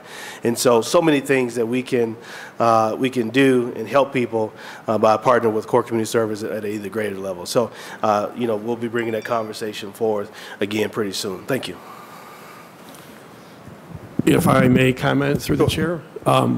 I just want to reiterate the number of requests that we have in our office from clients asking for exactly what you're saying just really continues weekly almost. Folks end up in our office because of the good judges of the court, but unfortunately the judges don't have jurisdiction over civil fees. And a lot of our folks are in the same position where they're facing fines and fees, and this is an option, but they're facing maybe a couple garbage fees or blocks on their license. So I think there would be a lot of interest within folks to have an option like that. And I also have to say, this is not about me. I have probably the best staff that you could possibly ask for, and I'm sure you all know that the person at the top is only good at all the people that are on the staff. That's right. So I would feel like I would be really amiss if I didn't mention the great staff that we do have. Thank you. All right. All right, thanks, Councilman Harrison. Councilman Palencia. Thank you, Mr. Chairman. I'm Rappel Batter here, to my colleagues and to the administration that is here. And I want to always thank Michelle Kinney for being here, a wonderful resident of Ward 8. But to Paul, again, I want to echo the comments of my colleagues around the table. We appreciate everything you do. My only question is, I guess let's follow up on my colleague, Councilman Harrison. Do you see the problem getting worse or better in the city with the amount of litter and dumping, especially illegal dumping? To the councilman through the chair, I sometimes comment that the best thing that we could do is put ourselves out of business. Unfortunately, I don't see that happening. I think my very unofficial, non-researched observation is, having been doing this for 38 years, I think there's areas of the city that are vastly improved, and I think there's unfortunately some other areas of the city that are either haven't changed or might in some ways being targeted more. Okay. So I think there's plenty of work to be done, and I think it has to be kind of a multi-pronged approach, if you will, between programs such as ours through some of the great work that the community development organizations are doing, and also, if it's ever possible, possibly to look at the enforcement end of it. Okay. Do you believe the budget amount that is being allocated here is sufficient? In terms of our budget, yes. Okay, okay. My own observation is that the dumping problem and the illegal dumping problem, which is the same, is getting far worse, especially with tires. And I'm looking at right now the ordinances pertaining to tires. And when you see the amount of tires that are being distributed throughout our city, they're not coming from Mr. and Mrs. Jones changing a tire on their car. They're coming from somewhere. And I've got this new phenomena where you'll go down the street and they'll deposit 3 and 4 tires in front of every tree lawn in the middle of the night. Just, you know they're coming off of a truck because they couldn't put that amount of tires in a car. So they're coming from somewhere. I'm assuming they're coming from tire dealers in the city, or people who are selling tires, both new and used tires in the city. And I think we collectively, we have got to look at enforcing the penalties, the code provisions as it pertains to people who sell and distribute tires in the city, and I'm looking at that now. But at the end of the day, I mean, it's just amazing. It seems like every meeting, I was just at the East 140th Street meeting last week, same thing about the illegal dumping in the neighborhood off of 140th Street, south of Lakeshore Boulevard and north of St. Clair. So at the end of the day, we got a problem, and we've got to increase the penalties and their surveillance. And I was under the impression that the city, Mr. Chairman, honorable colleagues, was going to put out more of these quote-unquote mobile cameras that they tell us that they have. Yet I don't know where they're going, and I don't even know how many we have. But I think we're going to have to take a look at that whole process as well. We've got to catch these people, and we've got to prosecute them to the fullest extent under the law. There's no excuse for what we're seeing in some of our neighborhoods. Absolutely outrageous, the amount of illegal dumping. So again, I'll leave it at that point. I just want to again thank you for what you're doing, and the courts for assisting as well in this yeoman's task at keeping our streets and our neighborhoods clean. Thank you, Mr. Chairman. Thank you so much. Seeing no other questions, ordinance number 429-23. Is that it? Yep. 429-2023 stands approved. Keep up the great work, Mr. Cloder. Appreciate you. Thank you. Thank you. Appreciate it. All right. Let's bring back up the Fidelity Hotel ordinance number 188-2023. I believe that the Economic Development Director as well as the Chief have reconvened and have an answer for us regarding the question that Councilman Casey presented. So let's just jump right back into Councilman Casey's line of questioning. Councilman Casey, do you want to reiterate your question? Make sure that we get the right answer. Yes, Mr. Chairman. Mr. Chairman, to the Director or our CFO, just clarification on the second bullet point where it indicates that the district would have otherwise received but if the TIF by the county for district payments.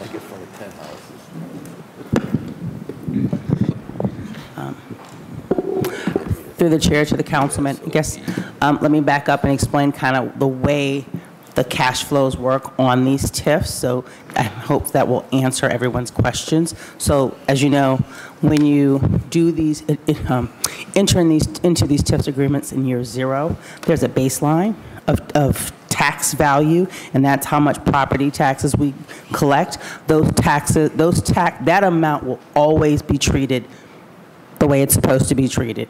It comes in, it goes to various authorities, metro parks, schools, anyone else who has a millage with the county and the city. So what we're dealing with is the flow of the increment, which is the increased value as we've redeveloped this property. So we've got two flows. Initial property sponsor owner pays property taxes to the county. That baseline tax amount flows back out to all the entities the way it would normally flow out. It's the increment that's the difference. So that incremental increase flows 2 directions. The schools get what they would normally get. That's when we say this is a non-school TIF. It does not affect the school. So let's say it's 60%. They get their 60% of that amount. That 40% goes back to the city, but not to the general fund. It goes to the Department of Finance, that in turn transfers it to economic development. We in turn send it out to the escrow trustees based on our escrow agreements. They in turn flow that money back out based on their escrow agreements, the TIF escrow agreements, to whatever entities they have. Now, I did a quick graphic if you guys want to see it. I didn't get a chance to do a slide. I'll do a slide and send it out to you. But I think that's the question you had, trying to understand where the money flows. If you could just hand me that. That's to be streamlined. No, it's not. It's not a complicated process. Here you go. Well, part of it, can you explain the reason, just as clarification, the reason why that is in place is because the county fiscal officer handles property taxes. All property taxes. So the reason that step is in there with the property tax is because the county is the arbiter or the person that intakes all tax receipts from the city. Through the chair, yes, that is correct. I mean, those property taxes. Municipalities, cities do not collect property taxes. The counties collect the property taxes. So, Ms. Beasley, do you want to point? Clarify for the councilman. In what you read earlier, the district is referring to the school district, not a TIF district created by the county. All right. So, Mr. Chairman, to Director, when it says in here in quotes, district payments, that's the money that's going to the school system. Okay. All right. I'm sure it's all cleared up and everybody's even more confused about it now. Actually, I'm glad you asked that question. It helps us better as we look at these tips. I think that's a good point. Mr. Chairman? Councilman, I got Councilman Polinsky. Thank you, Council. Thank you, Mr. President, to my own colleagues, to Mr. Jackson for the better explanation. I just want to make sure, because we raised this where you weren't here, that from now on, as we get the summaries, I want to make sure that the dollar amount that we're actually, the TIF, the dollar amount over the whatever amount, this one is 4.4 over 30 years. I want to make sure that's in the summary for future TIFs, so we can really see what the actual cost is of that. So I would hope that that would be a standard process and procedure as we go forward. And again, I appreciate the project I support. I think it's important. Thank you very much.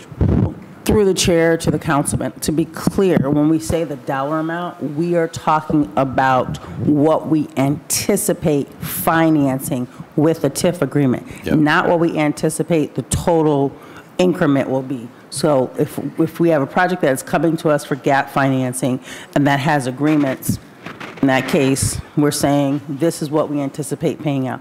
There are actually some TIFs where all the proceeds just flow back to the project sponsor for them to use. Well, in this case, it was 4.4 over the 30 years. Yeah, so that's what we're anticipating. Okay, so as long as that's in future summaries we get, it's going to help us better understand the process. Thank you, Mr. Chairman. Thank you. Councilman Harrison had that point. Well, she just said exactly what I was going to say. There's differentiate between two. There's different ways how it goes. full flow of tax, and then the other, so as the director mentioned. So I was going to mention that point. But some of the summaries we get have that dollar amount and some don't. I don't know. Is that just an internal office function, maybe? Through the chair to the councilman, I will say that some of the summaries that you've gotten are TIF agreements that we entered into before I came to the department. I am trying to, it's part of my commitment to actually underwriting these TIFs and understanding what our commitments are. I'm actually trying to attach the dollar amounts to it in terms of what we're going to be paying for, what we anticipate the debt service that's going to be attached to these TIFs. Okay, so that explains why some summaries we received in the past had a dollar amount and some didn't have a dollar amount. Okay. Yeah. Thank you. Okay. Thank you, Councilman Conwell. Let me get to this point first to KZ asked me to understand it. I had this in principal practice in real estate and real estate finance for an elective. Just because you didn't have it, I had it there. No, but you asked the question, man. You were being sarcastic with it because you didn't know it. Go ahead with the question. Because you didn't know it, you think somebody else. Go ahead, Councilman. Here's the thing. Gotcha. The county, can they streamline this? Because when you go through there, you're spending so much dollars in labor dollars. The question is going through here, I'm just asking you a question. You think they could streamline it? Because they're going through so much, through so many steps to get it down here to the agreement. You got it going through all these steps here. Not you, but the county. Director? Through the chair to the council. I'm just asking the question. To be honest with you, What do you think? My department flows this money out with Department of Finance. It flows through the city really quickly. Through the city quickly? What? Something goes through the city quickly? I never said anything go through the city quickly. If we could, let's make sure we. Through the chair to the councilman, we get payments twice a year, and literally when they hit finance, they're put into the appropriate funds, and we disperse them. I just literally dispersed all the payments that are supposed to go out to the escrow trustees today, and those checks will be issued and sent out in the next couple, probably this week. All right. Okay. I'm just asking. Because I just know the nature. Director, I think it'd be great if we did see that chart. I think that would be helpful to everybody. And then also, if I'm hearing a resounding request from all of the council members, is if that number can always be in the legislation. I think you do it anyway, but it'd be great for that number to be in there so we actually know that hard number that we're actually saving for these. So that'd be great, okay? Through the chair to the councilman. Thank you so much. Thank you so much.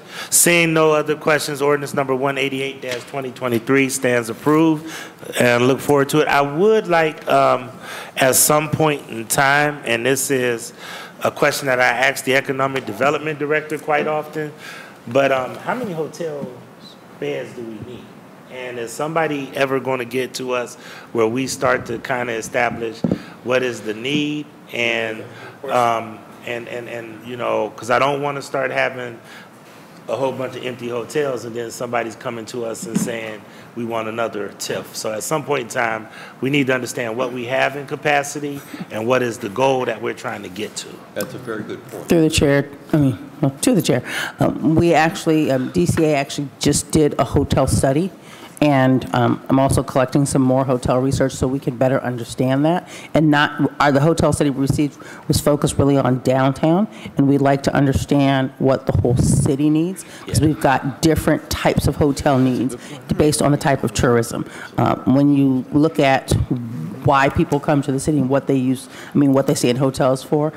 You have, your business tourism, people who come for business, people who come for healthcare, and medical tourism is a huge sector for us in terms of hotel opportunities. So we need to know what that looks like, and people who come here for recreation, sporting events. So. Thank you. And I appreciate you saying that, because being a person that has the Uptown District and the University Circle District, I'm just as interested in how many hotels we need in that footprint as well, because we know that generates about 25% of Cleveland's economy. So I want to make sure that we understand that as well.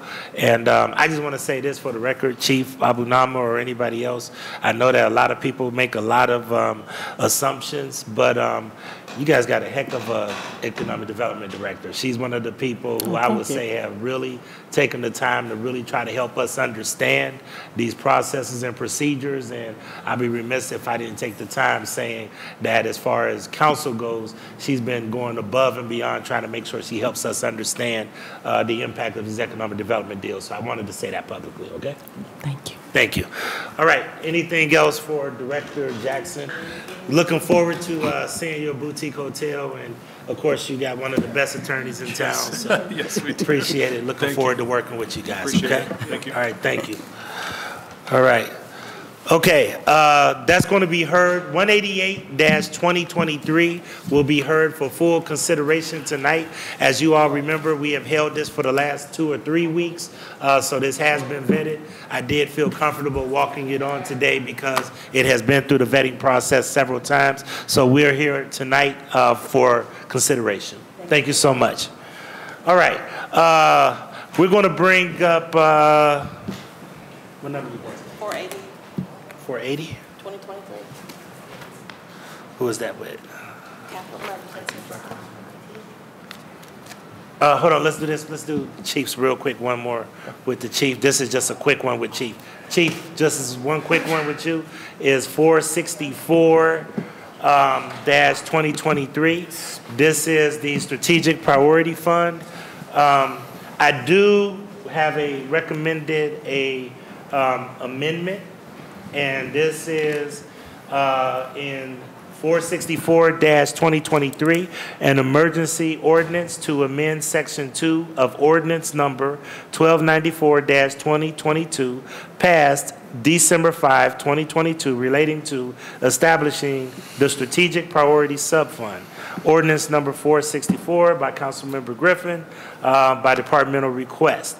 And the one amendment that I am requesting, Chief, tell me, and I would have to need an amendment from one of the members at the table, is that in Section 2, it has civic participation.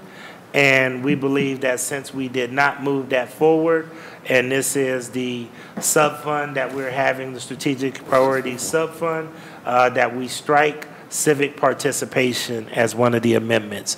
And other than that, I don't have any. But do we have a motion to strike civic participation in Section 2 of Ordinance Number 464-2023? Do I have an amendment? Councilman Casey has put a motion. Councilman Casey? Sure. Mr. Chairman, in Section 2, line 4, if we could just strike civic participation. All right. Do we have a second? Second. All right. Second is Councilman Hairston. All in favor say, or is there any discussion? Seeing no discussion, all in favor say aye. Aye. Any opposed? Okay, so Attorney Roberts, if you could make that adjustment, appreciate it.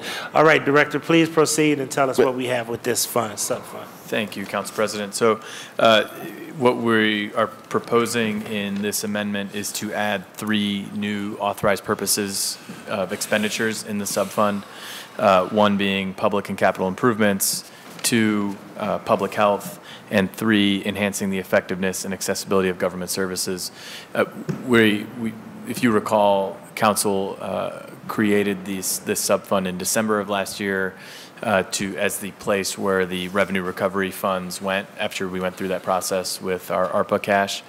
And given the nature of some of the proposed projects that have been discussed over the last several months, it was clear that we needed to increase the authorized purposes of this subfund so that we could pay for certain, really any of the projects that could come up through the council process out of this subfund if we have the funds there for it. Okay, and that is, if I'm correct, SF 400 or 10 SF 400. 10 SF 400. 10 SF 400. So this is the line item that we created. Chief, I'm going to ask you this question because I just want to be overcautious. Who's going to be on the hook if we move all this money to the general fund and the feds come back and say, that's nice that you did that, but you still needed to abide by 2024 allocations and 2026 expenditures? Is that Bricker and Eckler, or is somebody going to guarantee us that we won't see this next council, because that'll be in the next council term, that we won't saddle them with the unfathomable task of trying to return money because this money was put into a sub-fund. Yeah. So to the council president and the rest of council, a couple answers there. The final rules that have been put out by the Department of Treasury make clear that when you run ARPA proceeds through the revenue recovery process, that they are spent for purposes of the rules.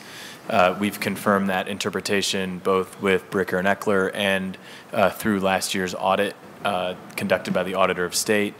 And as a practical matter, we have to do quarterly reporting to the Department of Treasury as to how we're expending those funds. For any project that we're spending on, say,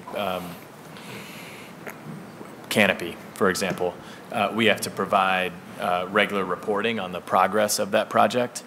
That said, anything we run through revenue recovery, that's it. We just tell the Department of Treasury we put X dollars through revenue recovery, and then that's it. We don't have to do any reporting. So as a practical matter, that's another way in which the final rules and Treasury have kind of made clear that that is the expenditure. There's nothing left to do there. So just out of curiosity, this fund could last until 2030 or 2040, and nobody can come back and say you didn't spend this money the right way.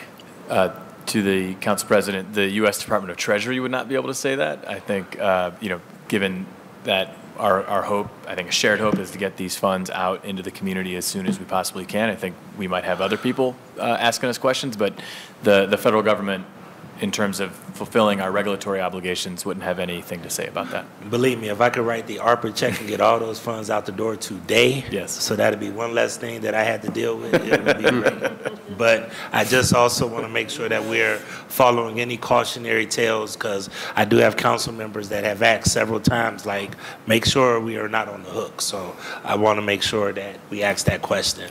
I do have a couple of other questions, but I'm going to defer to a couple of my colleagues. I think Casey has a question, and then Councilman Hairston has another question as well. Thank you, Casey. Thank you, Mr. Chairman. Mr. Chairman, to the CFO, just for clarifications, we're just adding this language, correct? We're adding public and capital improvement, public health, yada, yada, yada, right? That's all we're doing. Through the chair, that's correct. Because there's no executive summary for this, so there's no dollar amount in this piece of legislation. Through the chair, that's correct. And then, Mr. Chairman, to the CFO, how much is in that? Well, through the chair, we appropriated last year $215 million to that subfund that went through revenue recovery. In the ordinances that have been adopted, because oftentimes it's hard for us to know until we actually get into the contract negotiation after the ordinance is passed, whether the project will itself be eligible under technical ARPA or if we'll need to use the subfund. And so the ordinances have been written to give the flexibility that if we can use the subfund, that's what we're going to use, because that doesn't come with any ongoing compliance obligations with the federal government. I don't know that we've actually dispersed any cash out of the subfund, but I do believe from the round of ordinances that were introduced in January, a few of which that have that passed, and we've begun the contracting process, there has been some funds that have been encumbered in that subfund, but I don't know that number off the top of my head. All right, and that was my next question. How much of this has been allocated or encumbered? So if we could get that information, we'd appreciate it. Thank you, Mr. Chairman. So that's a broader question, and Joe, and I know that Mr. Titron has reached out to you, Chief, in order to make sure that we have a full accounting. If we could have a full breakdown on what's in each account, what's been out there. I know that we have a tracker that we kind of think is very cool and can help us make sure everything, but you're the finance director. We want to make sure that we get it, verify and cross-check and make sure that we understand what's out there and what's available. Yes. Okay. Councilman Anthony Hairston. Thank you. Councilman Casey asked one of my questions, how much is actually in this fund? And from January's, I won't use tranche, January's list of proposals and now the April list of proposals, what in between from January and April proposals have come out of this subfund? And, you know, that's important that we know that. because there is no clause in here that requires you to come back here to get approval if it's over $50,000. And, you know, if you all are just making a decision, well, we'll just take it out of this fund because it's less headache in order to track or to make, you know, we just want to support a particular project and be done with it. You know, council needs to know that. And I'm thinking, Mr. Chair, is it is necessary for us to add the clause in here, the $50,000 clause for if there's projects above that the administration think is better funded out of this fund needs to come back to council for approval. Through the chair, if I may, in each, so let's say for the Birthing Beautiful ordinance, that ordinance will provide the spend authority for that project. And I could say, for example, that one will not come out of this sub-fund because of the particulars of that project. It's going to come out of the grant fund, the 15, it's a Fund 15. But there is no spend authority connected to this ordinance. The spend authority comes with each project's particular ordinance. And our default is to spend out of the sub-fund because of the lack of any ongoing compliance obligation. So it reduces burden on the city going forward, and it reduces risk that Treasury could come back at some point in the future and say, you misspent the grant proceeds on a project that wasn't eligible, when instead we can just use money that went through revenue recovery and is thereafter free of the federal restrictions. So our default is to use this sub-fund because of the way it mitigates risk for the city. Sure. And the compliance burden going forward. Absolutely, and that's my point. You know, because this is the default, you know, council needs to be aware if you all are deciding to fund things out of this this sub fund versus using the actual grant dollars themselves, and what mechanism is there besides us asking you, can you provide us a list? Should we add in here, Mr. Chair, you know, a provision that requires any reason the administration believe this fund should be used as a default to provide council notice that they intend for this project to come out of this fund. You know, not you know, looking at the $50,000 clause, but at least something that you all shall provide us a notice that you intend to use this fund as the default to support a particular project. Yeah, and through the chair, on that point, I believe each of the ordinances that is being introduced in this next wave of recommendations, if we believe it will be paid for out of this sub-fund, it's identifying the funding source in the ordinance itself, the 10 SF 400. Thank you. Well, Mr. Chair, I don't think we should wait until we actually get a piece that's introduced. I think council should be aware of that ahead of time and not wait until you get a piece that says that this is coming out of that sub fund. I think it would be helpful to us to know that, you know, to anticipate that a piece is being funded out of this sub fund and not just waiting to get that information once we receive it at the first reading of an ordinance. Councilman Hairston, Councilman McCormick has a point. Would you allow him that point? Sure. All right, Councilman McCormick. Thank you, Mr. President. And on the councilman's line of questioning, I just want a point of clarification, either from the chief or Mr. Roberts. Any expenditure over $50,000 would still require legislation out of this fund. Is that correct? I'm just trying to get clarity on this. Through the chair, yes. So this legislation does not provide the administration expend authority. It does not. Okay. All right. Absolutely. Thank you, Councilman. And absolutely, I understand that fully. You know, we're on the same page. My thing is just knowing before we get the best tool that we have to know where something is being funded is to have that $50,000, right? But if that's not necessary and is not needed in this case, the second best is if we require a notification to this body that they anticipate funding something out of this sub-fund and not just rely on the piece once it's introduced for the first time at council. And then we're looking, okay, what fund is this coming from? Is it coming out of this fund? But having some pre-knowledge of where this fund, the money is coming from, you know, particularly this fund, because it was clear when we set this fund up that we, council, wanted to make sure that we were on top of, we were keeping an eye on what was being spent out of this particular sub-fund that was being created. Or maybe I was wrong. Maybe that wasn't a concern of ours. No, that's always been a concern. Yeah. How would you word it, Councilman, and what would you Well, word I don't it? know. That's why I'm Chief, how can kinda we talking it through. word that? Because, and I want to say this just for full disclosure to everyone, you know, by us being the council and, you know, that's really serious about our oversight process. We want to be flexible to help make sure that we don't Absolutely. put anyone in a straitjacket, but we also want to be clear and concise in how things are coming in.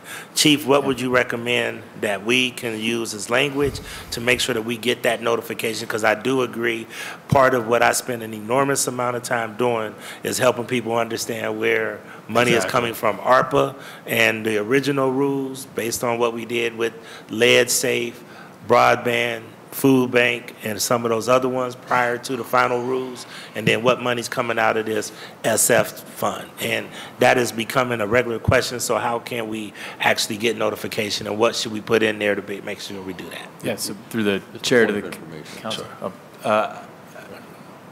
I'd be happy to sit down and talk about how we can make that happen. I think in many cases, the sending the legislation up to council for introduction is really the point at which we know what the funding source is going to be and we know what the program is that we're asking council to approve. And so maybe it's more of a regular reporting on the sort of the life cycle of the cash that's in this fund. Is it free balance? Is it encumbered? Has it been spent? And just providing that accounting on, you know, a monthly basis, a biweekly basis, whatever works for council. Because I'm struggling sort of procedurally to identify a way that we could give council an indication of the funding source before we finalize the draft ordinance that we want to send to council for consideration. Because they're kind of one and the same. Well, Mr. Chair, I through the chair, you know where, when you're drafting an ordinance and you're putting the numbers in and where the money's coming from, you know where the money's coming from, right? You got a 99% chance, or under 90% chance, but 99% understanding of how and where you want to fund this project from, right? All I'm saying is not just relying on a draft that comes to us, because you can put together a draft and once it flows through the internal process on the administration side, it may be a month or two before it even is sent over and introduced, right? There could be a gap, but if we have an understanding, or even weeks beforehand, of at least for our tracking purposes, right? And so, not just waiting till it's introduced on a Monday night, you know, would be helpful with some sort of notification that you intend to fund something out of this sub-fund and it not be a surprise to us, oh, they're taking it out of this sub-fund, right? Because we get so many of those, let's say in one night, and we get a lot of these, okay. We get 5 or 6 ARPA pieces in one night. And, you know, unbeknownst to us, all 5 or 6 are coming out this sub-fund. Well, wait a minute, right? You know, what discussion, was there any discussion to figure out whether it needed to come out of the grant or whether council was better, you know, able to support it coming out of the grant dollars, or whether we don't really support it coming out of this fund, we support it coming out of another fund. You know, kind of having that upfront information so that way if those things need to be flushed out, then they can be flushed out ahead of time and not being flushed out once you have already drafted a piece and introduced it. Through the chair to the councilman, I'm happy to work with you on what that could look like. Yeah.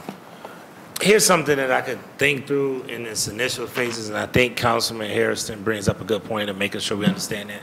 But in these legislative summaries, where you have like Fidelity Hotel is a good one, where they had the project address, developer, but that still won't get to your point because it still doesn't notify you. It's after the fact. You know what I mean?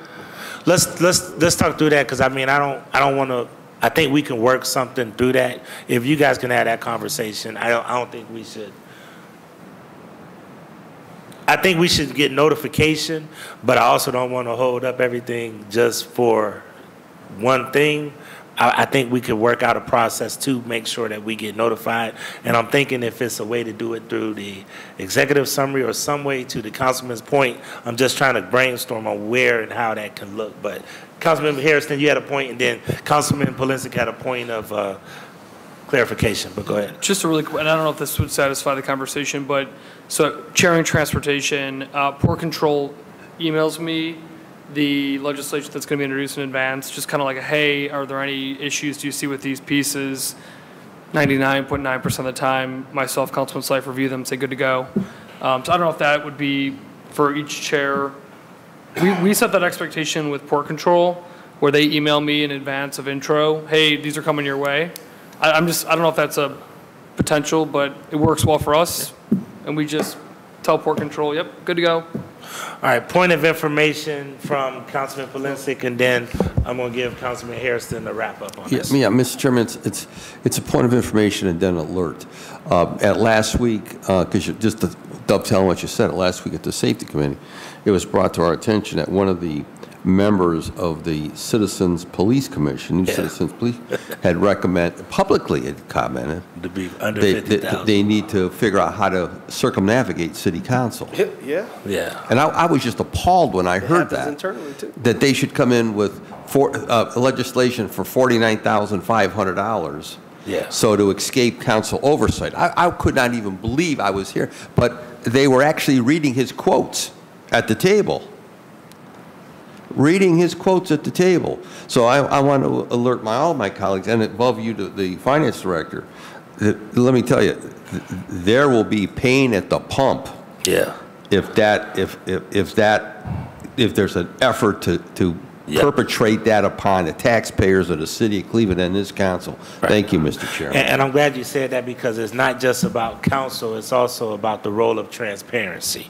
Yeah. And a lot of people don't realize that the reason this is in place is not just to stroke councilmatic egos, but also to deal with transparency, That's exactly which the public demands. So just keep that in mind as we had a conversation. Councilman Hairston, final closeout, how do you recommend? Final closeout, I would say, Mr. Chair, maybe are we able to amend after finance or no?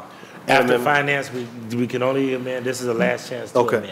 I was going to just recommend that, council shall receive prior notice of introduction of any items that are intended to be funded out of the sub-fund. And where will we put that, as making sure? I don't know. Mr. Roberts, can we, I think if it's just something just to say, to codify, or just something that if we just put, if I'm looking at this, even if you just had a small section for it, to just say council will receive notification. And that notification, you could say via chair, via council as a whole, et cetera.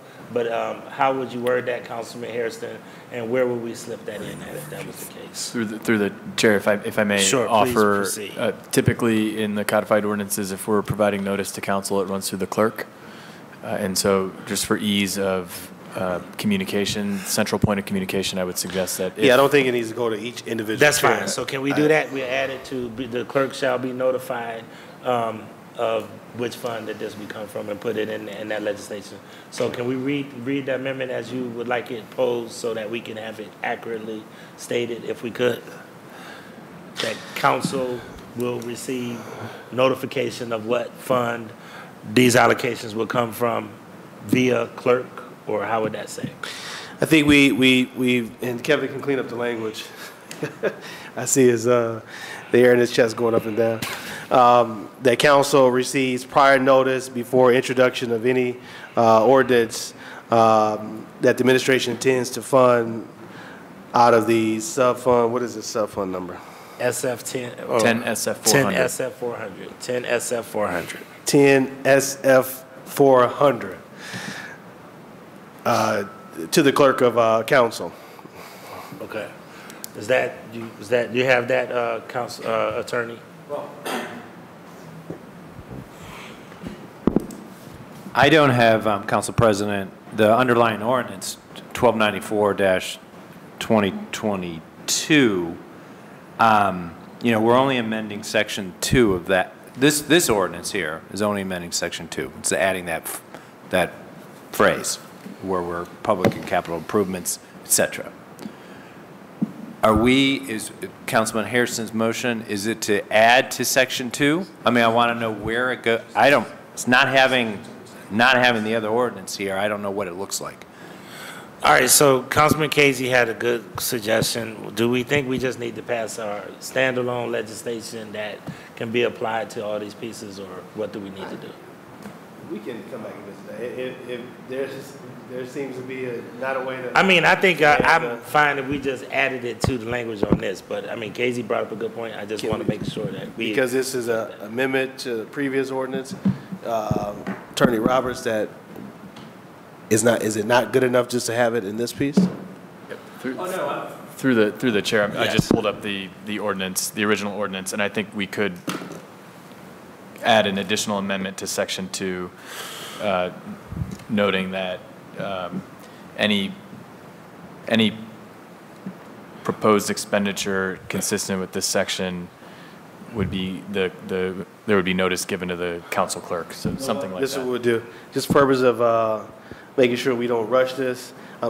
Councilman Casey's point was a good one. We'll let it go for now, and then if it's something we think we want to make sure we get, if we need to just come back and we'll do that. I'm happy to do that. All right. We could always amend it later, so we don't tie it up today. That's right. All right. All right. Okay. All right. So that being said, seeing no other questions, ordinance number 464-2023 stands approved. Please sign on. Thank you so much. And Chief, you have 2 more pieces, I believe. Yes, sir. 465. Ordinance 465-2023 by Councilmember Griffin, by departmental request and emergency ordinance to authorize the Director of Finance to enter into an amendment to contract number PS 2018-165 with ACL Services for audit management software as a service or audit management software and other services for the Department of Finance to extend the term of a contract for a period of 1 year with 2 one-year options to renew, exercisable by the Director of Finance. Director and Mrs. Brett. Thank you. Through the chair to the council, I've got Natasha Brandt, who runs our internal audit division, to discuss the ordinance. Good afternoon. ACL we use for audit management software that is used to house our audit work papers. It also is a good structure for setting up our audit plan, for any particular audit. It sets up testing results. It sets up planning files. It sets up a process for review, for the initial auditor to put their work papers in there, to then have a detailed review and a general review. So this particular software is proprietary for this particular company, just like for, I think there's Teammate, there's Magellan, there's plenty of other software that does similar processes, but we've implemented this since 2018. We're happy with the product, and the total spend on this for a 3-year period is about $74,000. It's under the $50,000 threshold on a year-by-year basis, but because we plan to renew this going forward, that we're trying to simplify the process for at least the next 3 years. Okay. All right. Any questions for Ms. Brandt or Chief of Finance? Seeing none, ordinance number 465-2023 stands approved. Thank you so much. Keep up the good job, Ms. Brandt. All right, next up is ordinance number 480-2023 by Councilmember Griffin, by departmental request and emergency ordinance authorizing the Director of Finance to employ 1 or more consultants, computer software developers, or vendors, or 1 or more firms of consultants, computer software developers, or vendors necessary to implement various technology projects, services, and upgrades to the existing systems under 2023 ITS Capital Project Plan, other related professional services to implement the plan, and to enter into various contracts to implement this ordinance.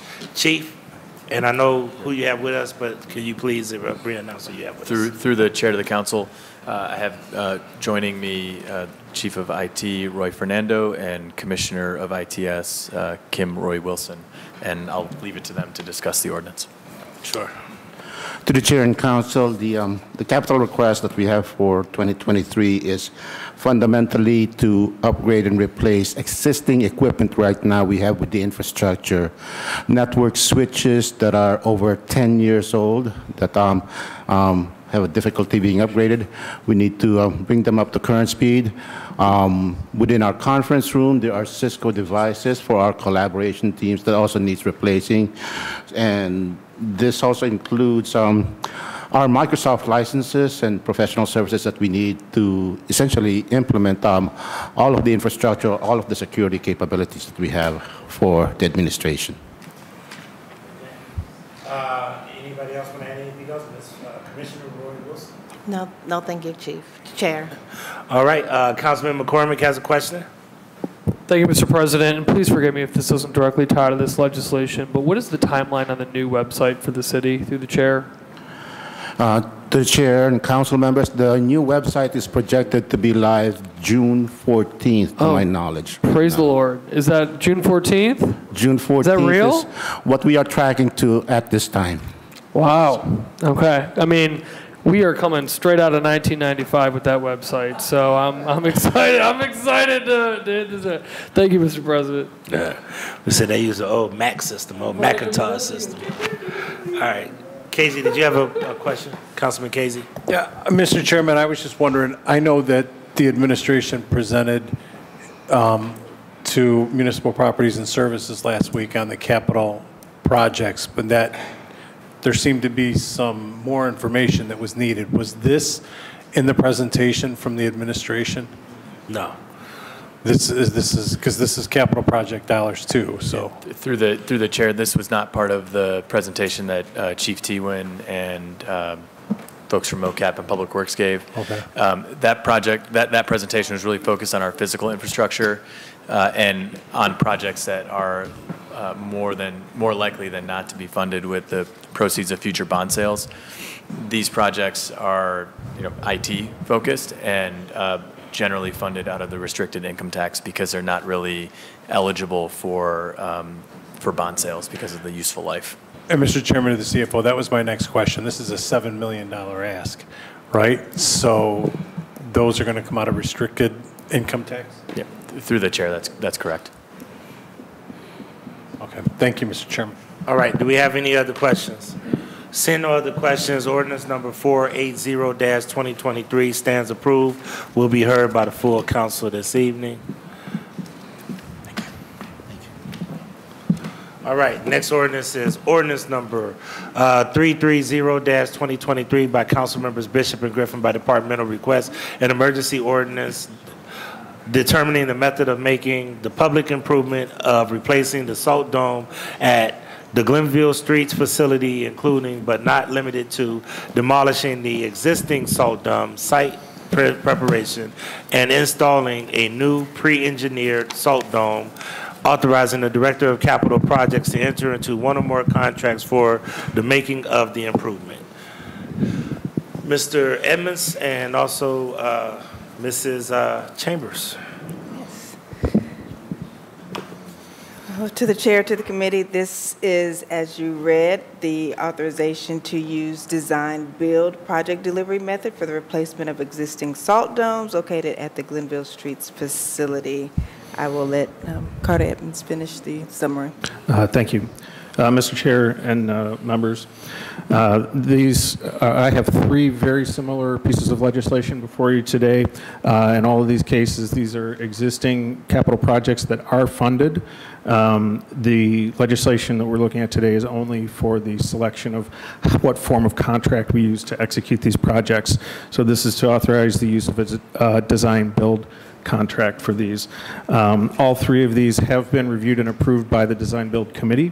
And I'd like to talk a little bit about the projects and what the reasons we feel that Design Build is the most advantageous procurement method for the city for these projects. The first one is the Glenville Salt Dome. We have been working with streets on the salt domes that we know are in various states of disrepair. This is the most urgent one that they need replaced. We've been talking with them on different options of how to do that, what it should be like, how big it needs to be, and so forth. Doing this as a design-build project allows a couple of things. First of all, salt domes are typically pre-engineered building systems that are designed off-site and assembled on-site. So the bulk, and that's the bulk of the work is the salt dome itself. So that already is essentially like a design-build project. They're pre-engineered building systems. There's a handful of typical typologies that are used.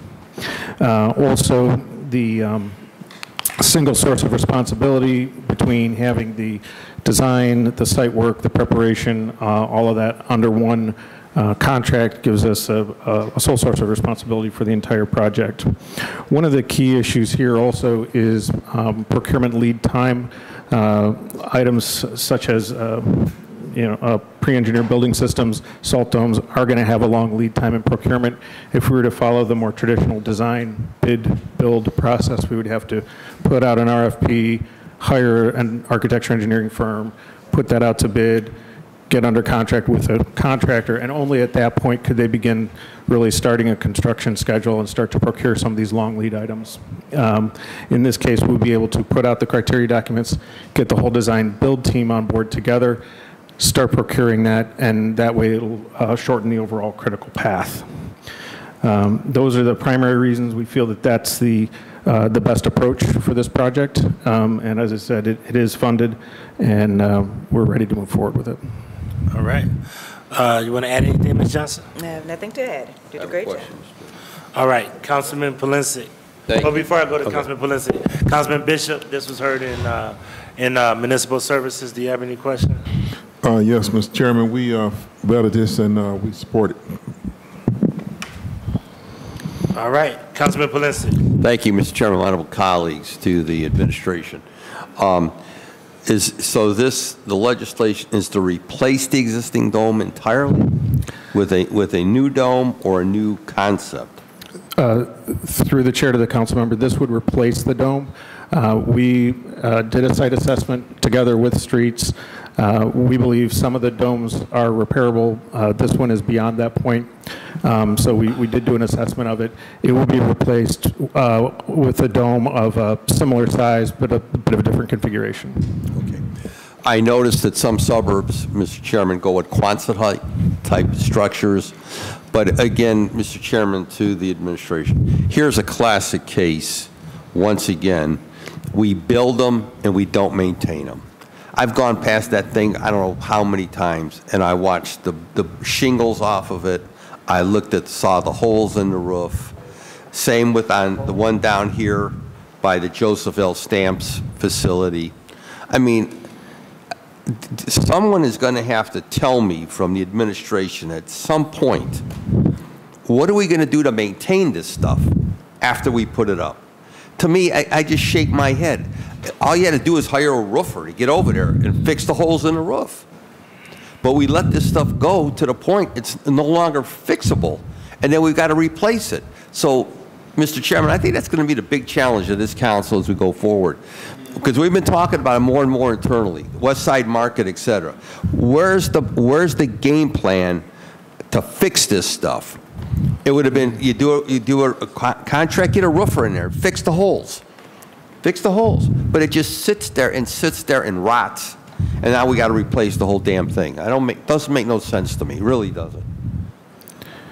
Through the chair to the member, I can't speak for property maintenance, but I can tell you going forward for capital projects for the salt domes, we have added a program, like we have a lot of ongoing programs for like rec center roofs, public safety roofs, those kind of things. We've added a program specifically for salt dome rehabilitation replacement over 2024. I believe it's through 2026.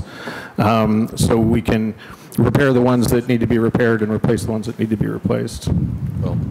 Okay, I think, Mr. Chairman, all of us around the table, we're going to have to just, every time we see something that's deficient, we're going to have to put it in writing. We're going to have to drill down on it because we're just wasting taxpayers' money. We know how important salt domes are. You got to keep the salt free from moisture if we're going to abate the ice and snow on our streets. But to have these sit there and become just an embarrassment to the motorists going past it, not counting the employees, speaks for itself. Thank you, Mr. Chairman. All right, thank you. Don't see any more questions, so seeing no other questions, ordinance number 330 stands approved. Please sign on. Thank you so much. Next ordinance is ordinance number 331-2023 by Council Members Bishop and Griffin by departmental request, an emergency ordinance determining the method of making the public improvement of replacing the boiler at the 2nd District Police Station, integrating the heating systems and adding controls, authorizing the Director of Capital Projects to enter into one or more contracts for the making of the improvement. Assistant Director or Mr. Edmondson? This is also a design build request, as previously mentioned. This project will also include demolition of existing boiler and certain components of the heating distribution system, installation of a new boiler, conversion from steam to hydronic heating, combination of what is currently 2 unconnected heating systems into 1 system, and new controls. All right, Mr. Edmonds. Thank you, Mr. Chair. Again, this is a funded existing capital project, and we're just looking at the delivery method or form of contract today. The current heating system at the 2nd Police District is 2 independent boiler systems that are unconnected and not controlled together. It's all sort of manually controlled. One of those 2 has deteriorated significantly and needs to be replaced. And in doing so, what we intend to do is provide one comprehensive heating system that has integrated digital controls and convert from an outdated steam-based system to a much more robust stated current best practice hydronic system. One of the main reasons for this to be a design build project is, again, it's the sole source of responsibility, but we find in a lot of these MEP projects where we're going in sort of dissecting the building, we really need to do that investigation beforehand, and the only way to do that is to have those MEP contractors, plumbers on board who can actually take the things apart, get into the walls, and determine the final exact scope of what needs to be done. So having the single team of the engineers and the contractors working hand in hand will assure us that we get the right scope. Lead time is also a significant issue with major mechanical systems too, so being able to procure that earlier would help with the overall project lead time. Okay, thank you. Councilman Bishop, this was heard in Municipal Services. Yes, Mr. Chairman, we've heard this. We fully support it. All right, thank you. Seeing no, Councilman McCormick. Thank you, Mr. President. I mean, I support this. However, it's $1 million contract. Are we looking at these districts? I mean, the 2nd District is awful. So we're going to spend $1 million into it. Are we looking holistically at the districts and the capital plan for these buildings? Because obviously, putting $1 million into a building without a comprehensive understanding of what is the lifespan of the building, what is the city's goal for the building, what's its existing lifespan, have we looked at that to either? Through the chair to the council member, we have done overall condition assessment of public safety facilities, including the police districts. We have not established a full capital plan for the police districts yet, but we are working with public safety on developing that, as well as the fire station modernization plan, which you may be aware of. So specific to this ordinance then, Mr. Chairman,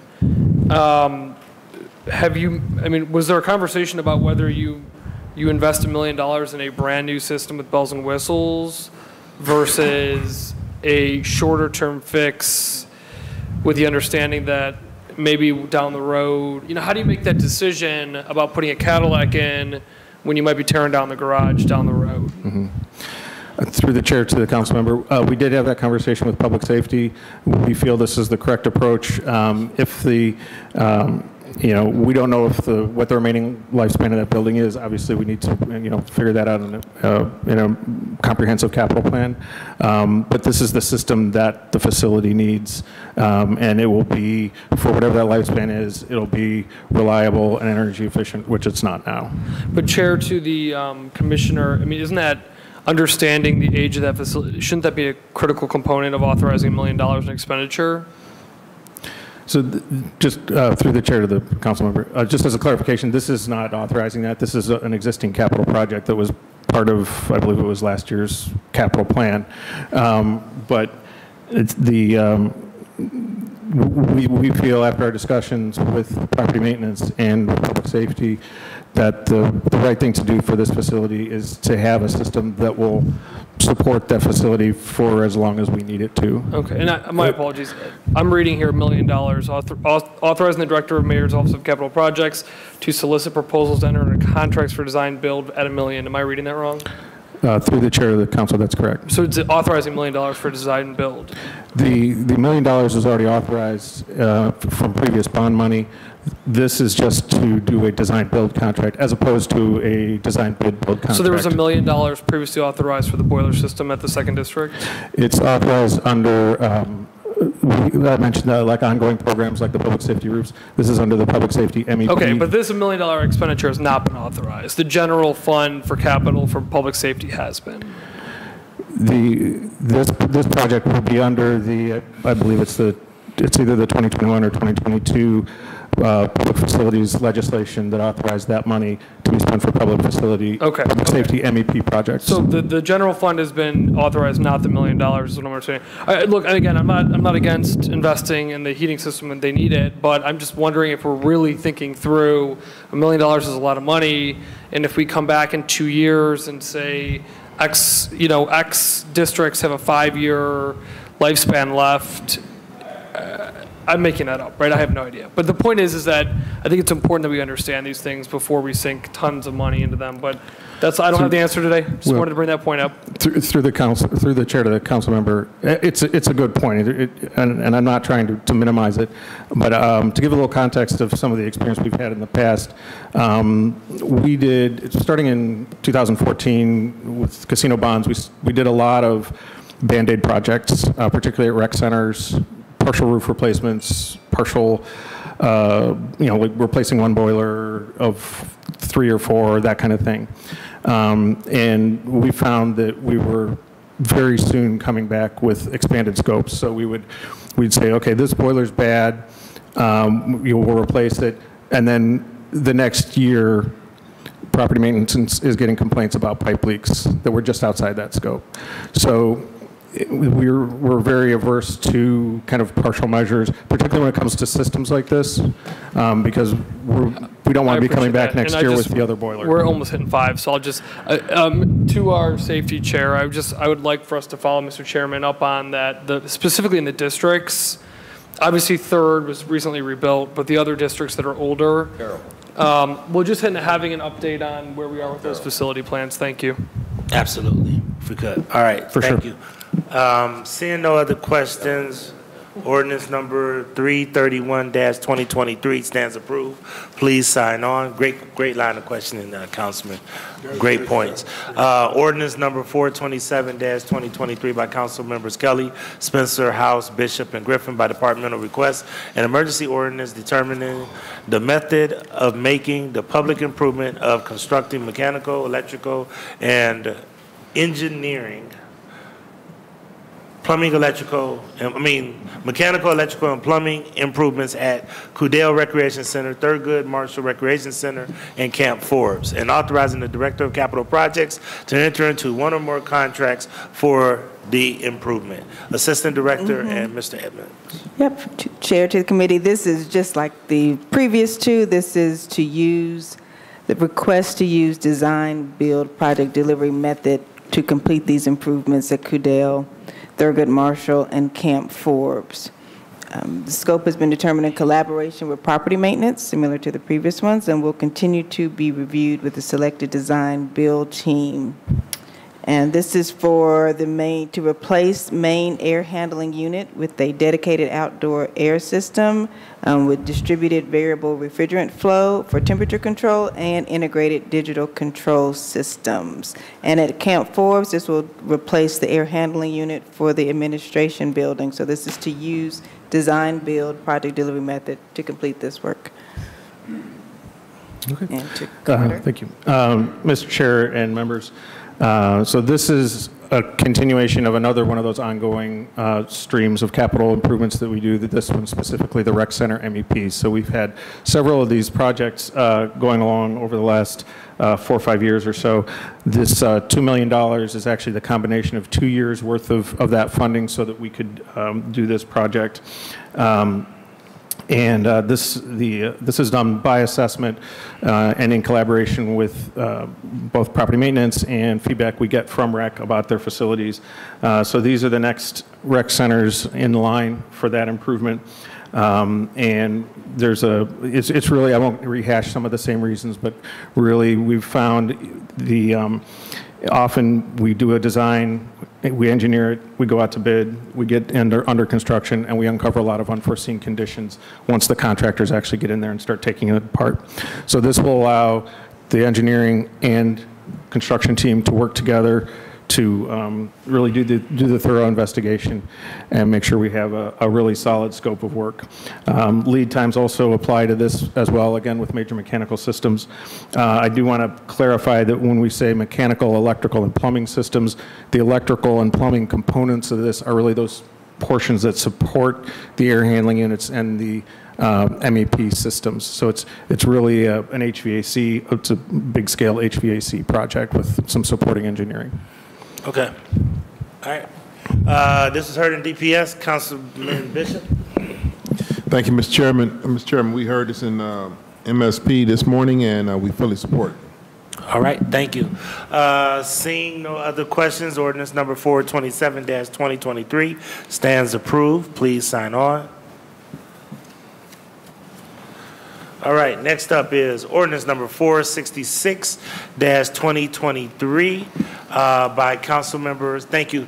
By Councilmember House, an emergency ordinance to supplement the codified ordinances of Cleveland, Ohio, 1976 by amending section 162 as amended by ordinance number 373-2022 passed June 6, 2022, and enacting new section 173.18 relating to compensation for the Commission on Black Women and Girls. This is in essence, we passed an ordinance to support black women and girls, but the next step, what they would like to do is to allow for these positions that you see in this legislation, which is hereby created, the Commission on Black Women and Girls, consisting of the mayor or his or her designee, one member of council appointed by council, one city employee from any office or department appointed by the mayor, and 12 persons who shall include the following: a representative from the faith community, representative from business, representative from preschool, primary, or second school, representative from college, representative of grassroots organization, representative who is a member of a union, representative from a local hospital or doctor of medicine, or representative from a social service agency who is employed social worker. So this actually lays out the terms. This gives the structural parts of the term, and it does give a breakout of the actual per annum salary of $89.63 per annum that the members of this board will receive for serving on this. Once again, this is something that council has already supported, and the reason that we supported it is because of all of the metrics surrounding black women and girls in the city of Cleveland, and we wanted to have a special focus or initiative on them. This is now putting the structural side together and the compensation side. Does anybody have any questions regarding 466-2023? Mr. Chair. Councilman Bishop and Councilman Hairston. Thank you, Mr. Chairman. Mr. Chairman,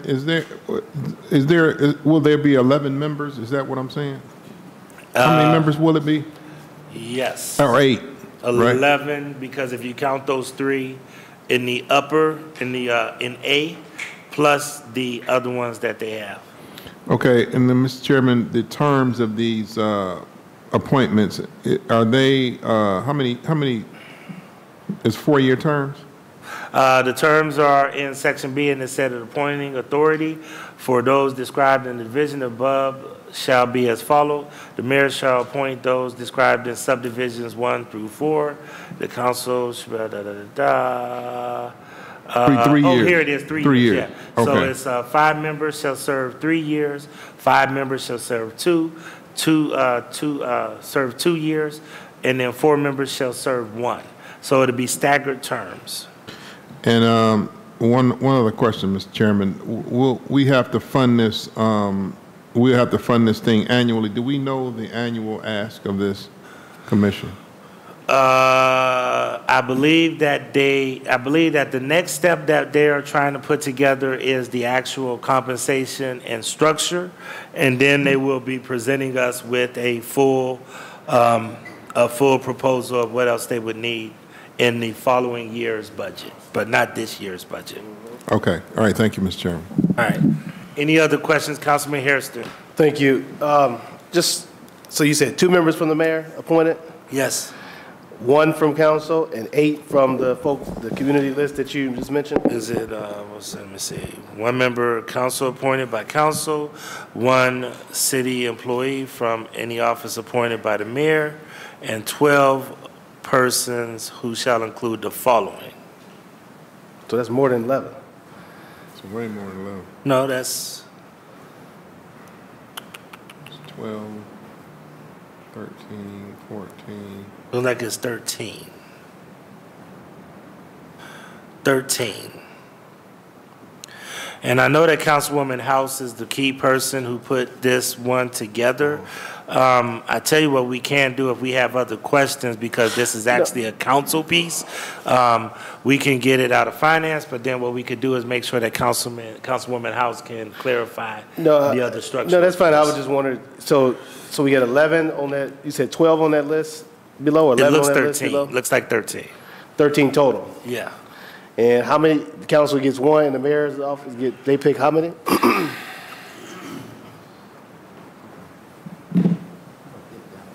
That's 14. And who chooses all the rest of that list you just named? When, Mayor appoints 1 to 4. and we appoint 5 to 8. Yeah, so right there in Section 9, or I apologize, the appointing authority in Section B, okay?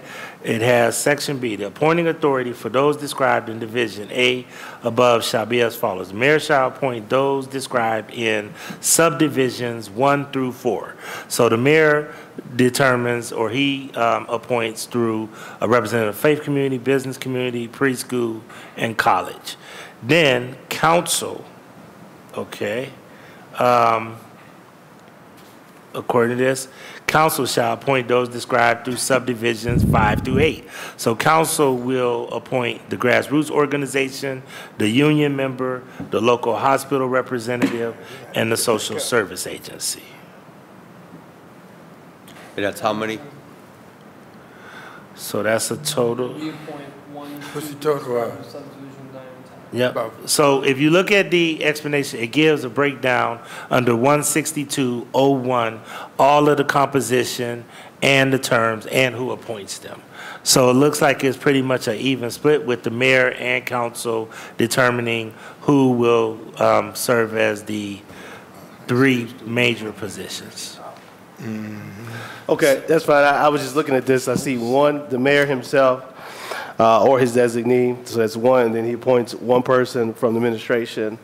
So that's 2 people from the administration, and there's only 1 council employee, council person on this body. I personally think that it needs to be 2 and 2, coming 2 from administration, 2 from council, and then we split the appointments as noted in the body. But this isn't my piece. I'm just providing my 2 cents. So. One of the things that I've been very cautious about is that many of the women members of the body have wanted to design and take the lead on this. That's why I've been very cautious. Don't look at me, man. Don't look at me. To let them sign this up. The last thing I need is that us men went and told them how to run their committee. So. I just Listen, and Council President, they beat me up. Yeah, I had to pull him up off of Conway. Mr. Chair, that's why I hear you. I feel back. I just asked you, I know we have two black women on council. We have Councilwoman House and Councilwoman Gray. Yeah. We have one member on here. But hey, I'm going to respect the council lady's wishes. If we need to make an amendment at a later date, I think we can. Okay. But All right. right now, I'm going to respect the council lady's wishes. And I'm respected as well. So I just put my 2 cents and asked the question. Thank you, Mr. Chair. Thank you, sir. Appreciate You it. backed that. Ooh. They All told right, me thank up, you. man. Yeah. All right, seeing no other questions, what number is that? Ordinance number 466-2023 stands approved. Next resolution number 477-2023 by Councilmember Griffin, an emergency resolution declaring April 2023 as Child Abuse Prevention Month in Cleveland. This is once again a council resolution, basically just declaring April as Child Abuse Prevention Month. Do we have any other comments? Seeing no other comments, resolution number 477-2023 stands approved and will be heard by the full body tonight. Last but not least, we have ordinance number 477-2023 by Council Members Starr and Conwell, an emergency resolution opposing House Bill 12 that renames the State Department of Education to the Department of Education and Workforce and revises and transfers most of its powers and duties to the newly elected governor-appointed Director of Education and Workforce. Councilman Conwell, did you want to have any remarks regarding this? Yes, I want to say this about Councilmember Starr. We went downstate last week. Was it last week? Yeah, it was last week. And we narrated to them how this bill is not a good bill, how this bill is political. And we, in the bill, in this resolution also, that the governor already appoints 8 members to the state school board. The bill also it's a power grab that will take the power from the State Board of Education and put it under the governor's office, similar to the way Ron DeSantis down in Florida, what he's doing. It would also hurt us in the long run when you see what's going on. We believe that it will attack critical race theory, and it won't let the people have a voice on education matters. And so we got down to we explained it to them that we opposed it, how it would hurt us, and in the city of Cleveland.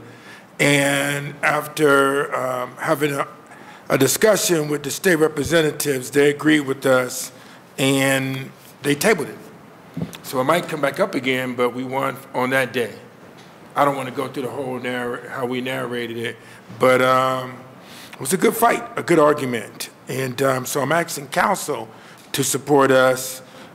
This will help us again, as well as the teachers union, because we know that we're going to have to revisit Columbus to continue with this fight. But we need the support of city council. We need the support of the 376,000 residents in the city of Cleveland when we go to fight this battle. So we need your support behind us. So that's what I'm asking you to support this legislation. All right, Councilman, I only got one ask for you as you keep going down to Columbus.